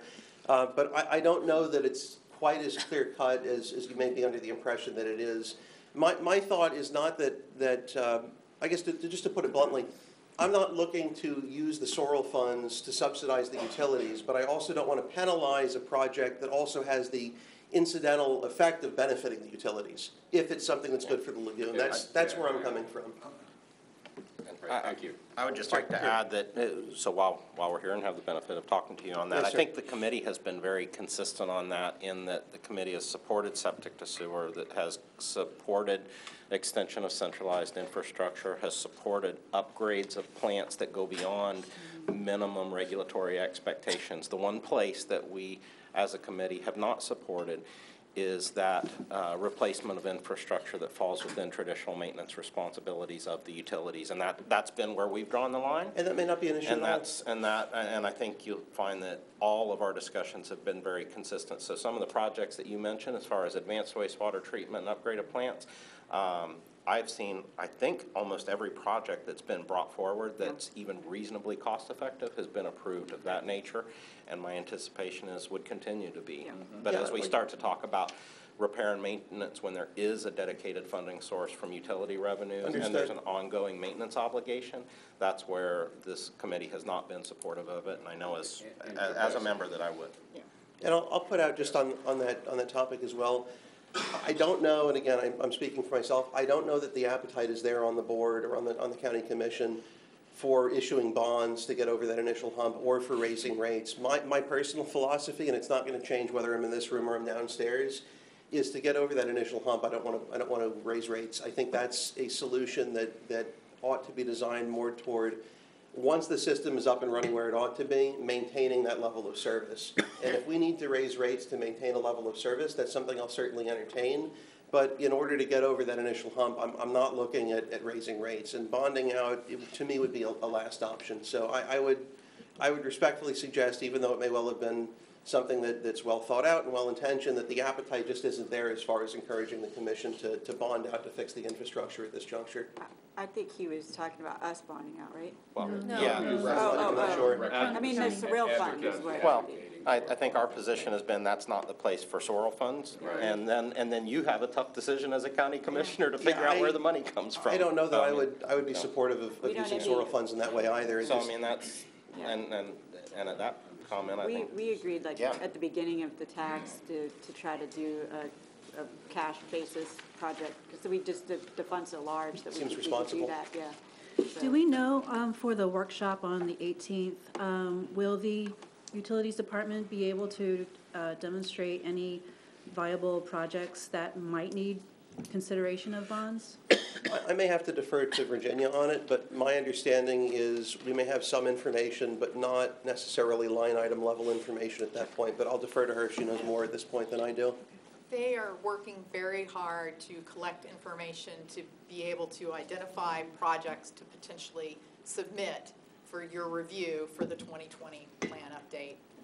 They may have a few ideas ready to share by the workshop on the 18th, but they're really pushing to come up with projects consistent with what the committee has recommended in the past that would assist the utility and the That's doing nutrient Brevard production. County utilities, right? Yes. Right. Because that's my concern. I know Commissioner Overy said he reached out to Eddie and the utilities Yes. that serves. And maybe that's, I don't know how you would feel as a commissioner doing it, but sending the same email as far as, are there any projects available to the other utilities? Just because I know absolutely. if something comes here Absolutely. and we go, oh, it's county commission, county, we don't want people to come at us and say, all you're doing is funding county projects and I live in Cocoa utilities. That's So an excellent point. I That's think fair. if we can bring everybody to the table, and I know the workshop's going to highlight the Brevard utilities, but I just want to make sure that other utilities know, let's get it all together and fix the problem. And I just wanted to point out, like, at the previous, when we have our workshop with all the partners, we do that, and that's why we saw the Cocoa Beach project, So, but I think now we can have, we'll see these projects come in at our next workshop, which is around the October timeframe, right? September, October. So at that point, then I think, that gives the utilities time to put some of this stuff together, So that's why I was at, wanting to see if we could leave some unallocated for that reason, because I think we have an opportunity there, especially with the bills coming through the legislature. Unless anyone has any other questions, Thank you, I think I've said Commissioner my Lover, piece. for availing yourself to Thank you all so our much. scrutiny from our end. Of course. Thank you. I know it's been an unorthodox public comment period. Yes, sir. It's not every day we have a commissioner, visit us, so thank you. I appreciate it. Thank you all so much. Our last speaker, I think, is Mr. John Durkee of Merritt Island. A man who needs no introduction. I'm not going to get one. You are between us and lunch, so I just want Hey, to let guys, you know. John Durkee, Merritt Island, I'm going to actually be very brief, which has never happened before. A reminder to Virginia, the Breeze Swept project, an update on the monitoring that was done with the probable shift in funds toward more septic removal, which I generally support, so I don't like, anyway, knowing that it worked and being able to demonstrate to the community that the removal of septic immediately removed fecal matter and nutrients right off of, in the Indian River off of Rockledge would be useful. And we spent the money on the monitoring. Go ahead. I'm going to use his time, sorry. Do it. The final report has been given to the city of Rockledge, the draft final report. They're reviewing it right now, and so we should be able to have that to you for your next meeting, but we couldn't get it for today. Thank you. And then the discussion of long-term, and it's outside of the scope. Thanks, you guys, for explaining where we have always kind of drawn the line. Long-term, the sewage infrastructure in this county, the wastewater treatment system, the runoff system, et cetera, has to be upgraded and repaired. We got 70 years of development that we have to replace. That is not, as everybody understands in here, the challenge. It is, however, the challenge of the utilities, the municipalities, and the counties to figure out a way to fund that, because it's not Sorrel money. It's interesting to be out here and to listen and to watch. My impression is there's a whole bunch of people out here. We all want the same thing, like you all do, which is to improve the lagoon. And everybody's got little ideas that they think are better as opposed to a big overall, and I appreciate that you guys are having to do this work. It's a lot of work. Thank you for spectating, John. Yeah, I'm enjoying it. So, but thank you. But that was it, Virginia. Just a reminder. Have a great day. Thank you for being here, John. Okay, before we continue, that was the end of public comment. We need a motion to extend probably for 15 minutes, I would suggest. Motion to extend for 15 minutes. Second. 15 minutes? Are you sure? You think we need more time? No? Okay. Kick the can. Let's go. 15 minutes. We have a second. All in favor? Aye. Aye. Aye. Opposed? Motion carries. We are at the point where I think we had one or two people that wanted to submit a motion for coming to a decision on allocation of projects. And I think Virginia might have prepared something. Did we prepare anything? No? I can start. I can try. Oh, you have something? Yes. Courtney, proceed. Okay. Make a motion to stop permitting investment on the 2 orange bars in your Muck dredging section, which says Pineda North and NASA West. That's the Muck dredging project. And ship those funds to Cocoa Beach Golf. Okay? Mm-hmm. Then use the $125 million approved by the BOCC and $25 million of the $100 million hold for all Muck projects of 1,000-pound nitrogen flux reduction plus the O'Galley Northwest. Got that? I Everybody do. understand that? Request $32 million to fund all sewer infrastructure projects in the table up to 1,500 pounds of nitrogen reduced.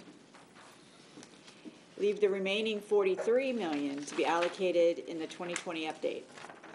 And direct staff to coordinate with the cities and other partners to submit projects in the next cycle this fall to include utilities. Do we have a second on that motion? Do you guys understand? We can have discussion. Okay. So I can do a diagram if you want. Does that include the 15.4 million shortfall in the month? Yeah. No, right? No. Not that. Not that piece, no. It's just the 36. Well, then would you remove the Goat Creek? Because Virginia said if we're not gonna do the Mullet Creek one, then we shouldn't do the Goat Creek. I motion that you amend it to get rid of Goat Creek and divert those funds to Cocoa Beach Golf. Okay, I'll accept that amendment. Was there a second on the original motion? No, we're in discussion at the moment, but I like that. Maybe you can revise your motion. We should have discussion until we have the second. I'll second the motion for discussion. We don't have an official motion. Lorraine Yeah. just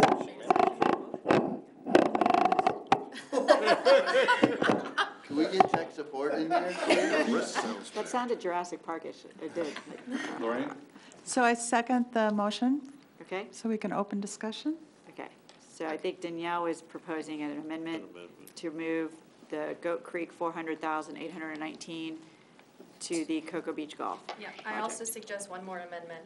The 3 additional smoke testing areas, I suggest that we wait until we learn about other opportunities for lateral inspections and just hear it before we agree to pay for them. So would that go into the, that would be? That would in be it- deducted from the 32 Okay, million for and now. added to the 40, added to the balance that was gonna carry over to next year? Yes.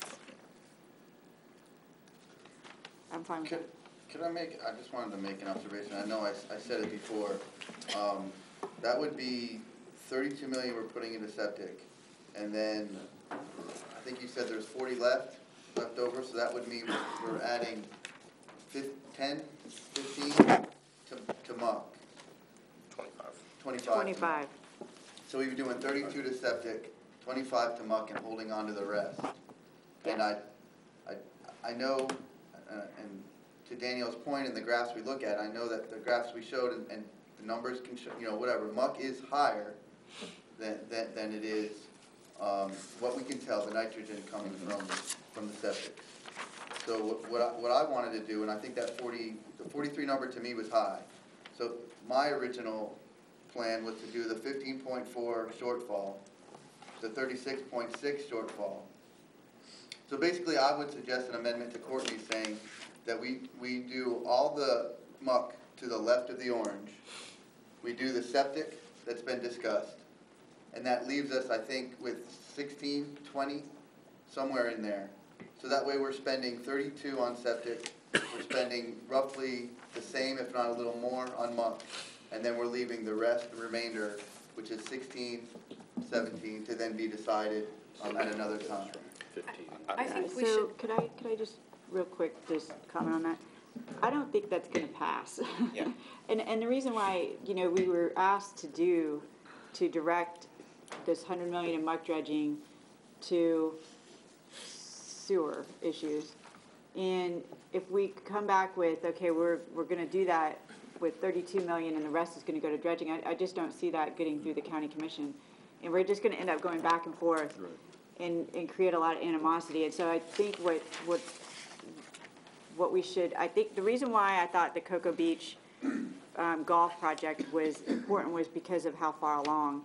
Some of the cities have done a lot of pre-work to that.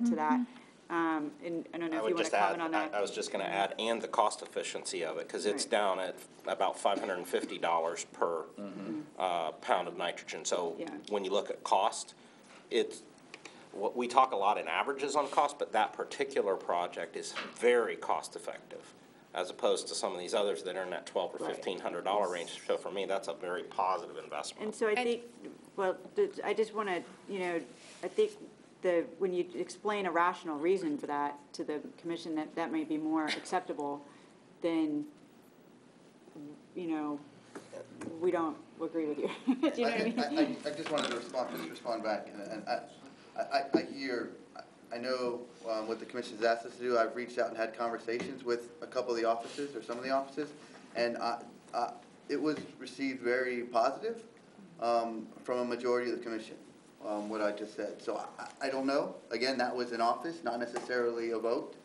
So I don't know.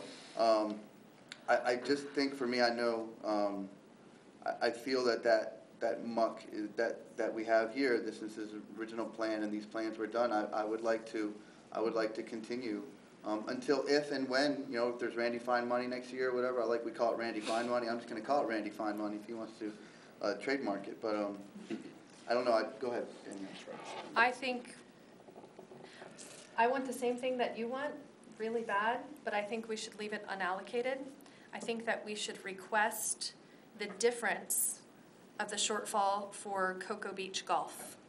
And so I think we should take off Pineda, take off National Aeronautics, take off Goat Creek, allocate all of that to Cocoa Beach Golf, request that the county commission improve the amount from 125 to cover the shortfall difference just for Cocoa Beach Golf, because it's so cost effective and because it's the only big project we have for the Banana River right there affecting. When I'm looking at septic, I'm not seeing anything that's going to affect that area. So when we're looking at the lagoon as a whole, I think it still provides a great amount of balance. Leave the rest unallocated and approve all of this except hold off on how we're inspecting lateral lines. And I think what you just described was Courtney's. That's exactly that was Courtney's motion with your amendments. Right. Okay. That's exactly. That was what the difference was. I thought it was an agreement, yes. And I think you said it better. I would just like to add one thing to Vinnie's comments. The other side of this is that 15, remember, we do a plan update every year. And so that 15 million, we can always come back to that next year. We've got additional, we may have additional information on how projects are moving forward. We may have better insight into legislative funding. Because candidly, if some of this septic funding and contributions comes through and the septic tanks, the septic conversions are now half price, it may not make sense to go for that 15 million toward that if now septic conversions are 750 bucks. And so if this legislative funding comes through, we ought to be spending money on septic because it now becomes a very cost-effective solution. I agree. And so that doesn't preclude us from coming back to these in the future. It just leaves it. When I felt the same way, putting the money in, it doesn't preclude us from readjusting it next year, but it's 6 of one, half a dozen the other, so I think it gives us a better chance of And you're passing. sending a message to the commission that we're trying to do what they want. I mean, that's the issue I have, you know, with, because I think, number one, I think we really need to stay flexible, particularly with the legislative, you know, opportunities this year. So if we keep it unallocated, then we can come back and address that in the mid-year. Sorry. I just have a question. Why would you stop the permitting process for Pineda and on the NASA Causeway? Since we're hoping that there's gonna be money further down the road and it takes so long to get these projects permitted, why would you tell them to stop trying to get the permits now? Permitting costs to actually get permits in hand costs hundreds of thousands of dollars per project. That answers my And so, so we're only, 37,000 into those two combined. And so, if we're not gonna have the dollars to construct them, we shouldn't spend hundreds of thousands permitting them. Okay. So we have a motion that's been seconded and amended. We can vote on it. I don't know if it warrants a rereading of the amendment for clarification. I don't know. I'm just throwing it out there. Anybody need a rereading? Christine, do you think we should pass it and then read it? Ask if everybody understands it, if not, then re-explain. Does everybody understand what's with the motion before us? Okay, you guys get it? We Okay. have I was gonna clarity. do a Vanna White thing. But we have clarity, we all agree on it, we all agree we have clarity, we can bring it to a vote. All in favor of the motion? Oh, I'm sorry, John? There's some information that was presented to some of the board members that's new today, and some new ideas. We're talking about tens of millions of dollars in changes. Is there a way we can approve this tentatively and then come back and revisit it to give everybody a chance to sleep on it? I don't like making big decisions like this, and this is kind of a snap decision. Well, again, they're gonna have their workshop, sorry, Dr. Winter. Pardon? I was gonna say, they're gonna have their workshop on the 18th. They are, and there's no reason why they can't be told that we tentatively approve this approach. But I would like the opportunity, if we should be able to revisit this at the next meeting in case anybody has any reservations after this meeting's over with, and they go back and look at this stuff again. I don't have a problem with that. I'm okay with going forward with it, but I just don't like moving this fast. I appreciate that, Thank you. John. As one of those who didn't see any of this in advance, that the fact that it all fell down and people have pre-prepared motions and knowledge and so on is just, I mean, I'm not real thrilled about that, but I'm a backbencher, so maybe that doesn't matter. I just wanna say I didn't prepare it. We have an obligation to keep the ball moving forward. We have the obligation to keep moving.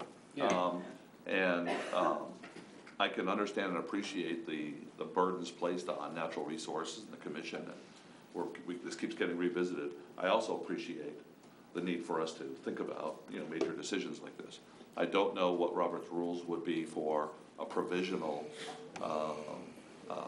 voting on a motion. I don't know if we need to table it to next month, or if we could have some type of provisional motion to sleep on. Christine? My suggestion would be to table it until your April meeting. You have the workshop coming up on the day before, so there may be some information that you learn at the workshop that may change the vote that's on the floor. Dennis? Robert's rules also allow anybody that's part of the vote in the positive to bring that back to the table at any time. You could do a vote today, if we're following Roberts, I assume we are. Bring that vote today. Anybody that's in the positive can bring that vote forward after you think about it. Okay, so let's have a discussion, a brief discussion, a very brief discussion about tabling the vote and revisiting it next month. I'm okay with going forward with the motion. Yeah, if you do it And that if somebody way. has a problem between now and next month, bring it back up for reconsideration. I think it would be nice to have the commission understand where we're going, so they can actually discuss that. And I think that and then piece we of could bring it back if communication it's is not good. All right. and timely. So, don't tell me it requires a motion to table the motion. No, No. we just keep Don't going. vote Yeah, Okay. we would just All right, so we're going to. Yes, it does require a motion to table the motion, but that's not the That's not suggestion. what the The motion option is. is. The motion on the table right now was to continue. Is to vote Okay. Go with Courtney's motion. with as amended. Right. As amended. Call the vote. So we are going to vote on the motion as amended by Danielle and Vinnie, I believe. No. All in favor of the motion, say aye. Aye. Is there anybody opposed? The motion passes.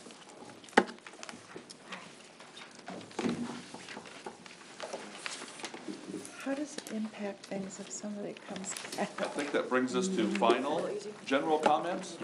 If anybody hasn't spoken today, I don't have any cards, but we have 5 minutes left. It's been approved. Are there any? Are there any general comments by the committee? Just real quick, can I just Courtney, say, go ahead.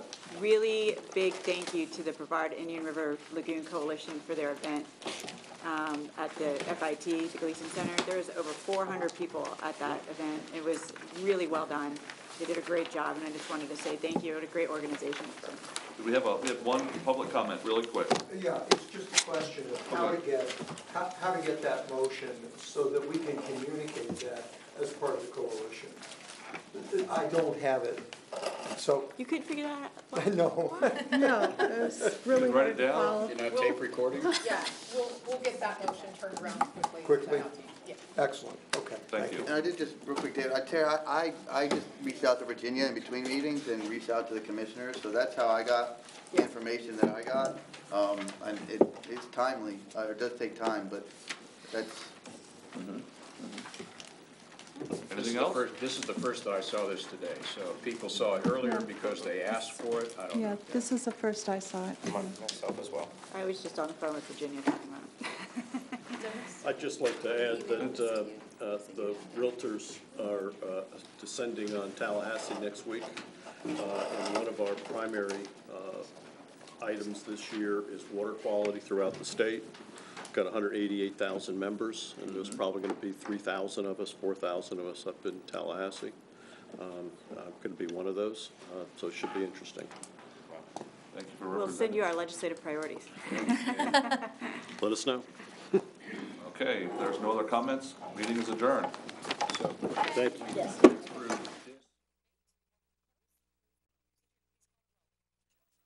The opinions expressed by any member of the public during any period of public comment do not necessarily reflect the views or opinions of the Board of County Commissioners of Brevard County, Florida, Space Coast Government Television, or the program sponsor, and are solely those of the presenter. The Board of County Commissioners of Brevard County, Florida, Space Coast Government Television, and the program sponsor hereby expressly disclaim any and all responsibility or liability for any defamatory or slanderous statements expressed by any member of the public during any such period.